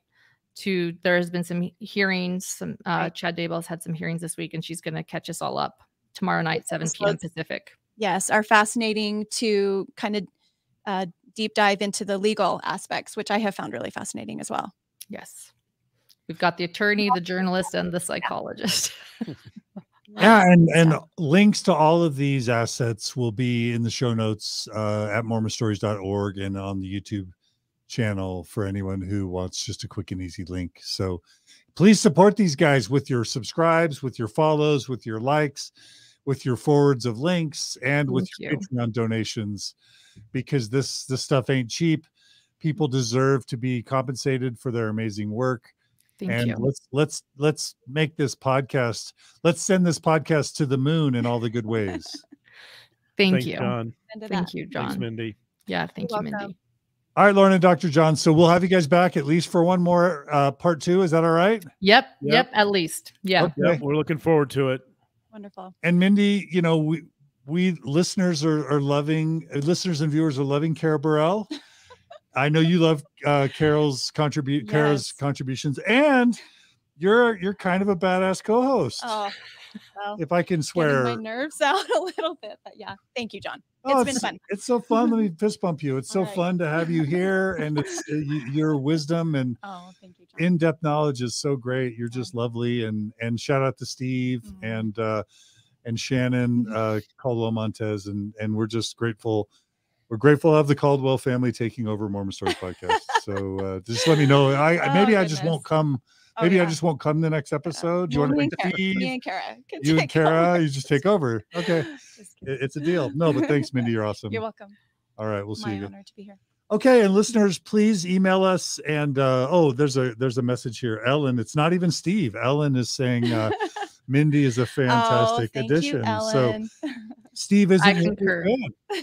Steve and I aren't your only fans. Oh, good to know. No, but listeners, thanks for joining us, and viewers, we loved your live comments. They made things so much better.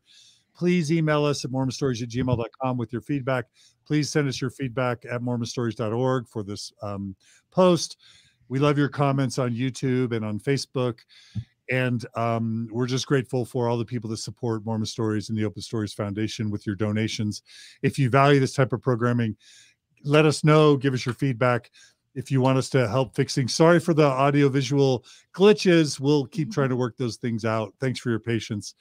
We are a staff sometimes of 1 or 2 as well, but we'll keep getting it better. But if you love this programming and you want to see it continue, feel free to go to mormonstories.org. Click on the donate button. Become a monthly donor, and your donations are tax deductible in the U.S. We're transparent in our finances, and we will keep creating this content for as long as people want to support it. So thanks, everybody. You guys take care. Be good to each other. Thank you. Love to the families of the Vallows and the Daybells and all the families. Tylee and JJ. Charles. And the Woodcocks, who are JJ's grandparents. Yes. Lots of them. Hard week for them. Our love and heartfelt condolences and support goes out to all of them. Thank you. Thanks, everybody. Take care. See you next time on Mormon Stories Podcast. Bye, everybody.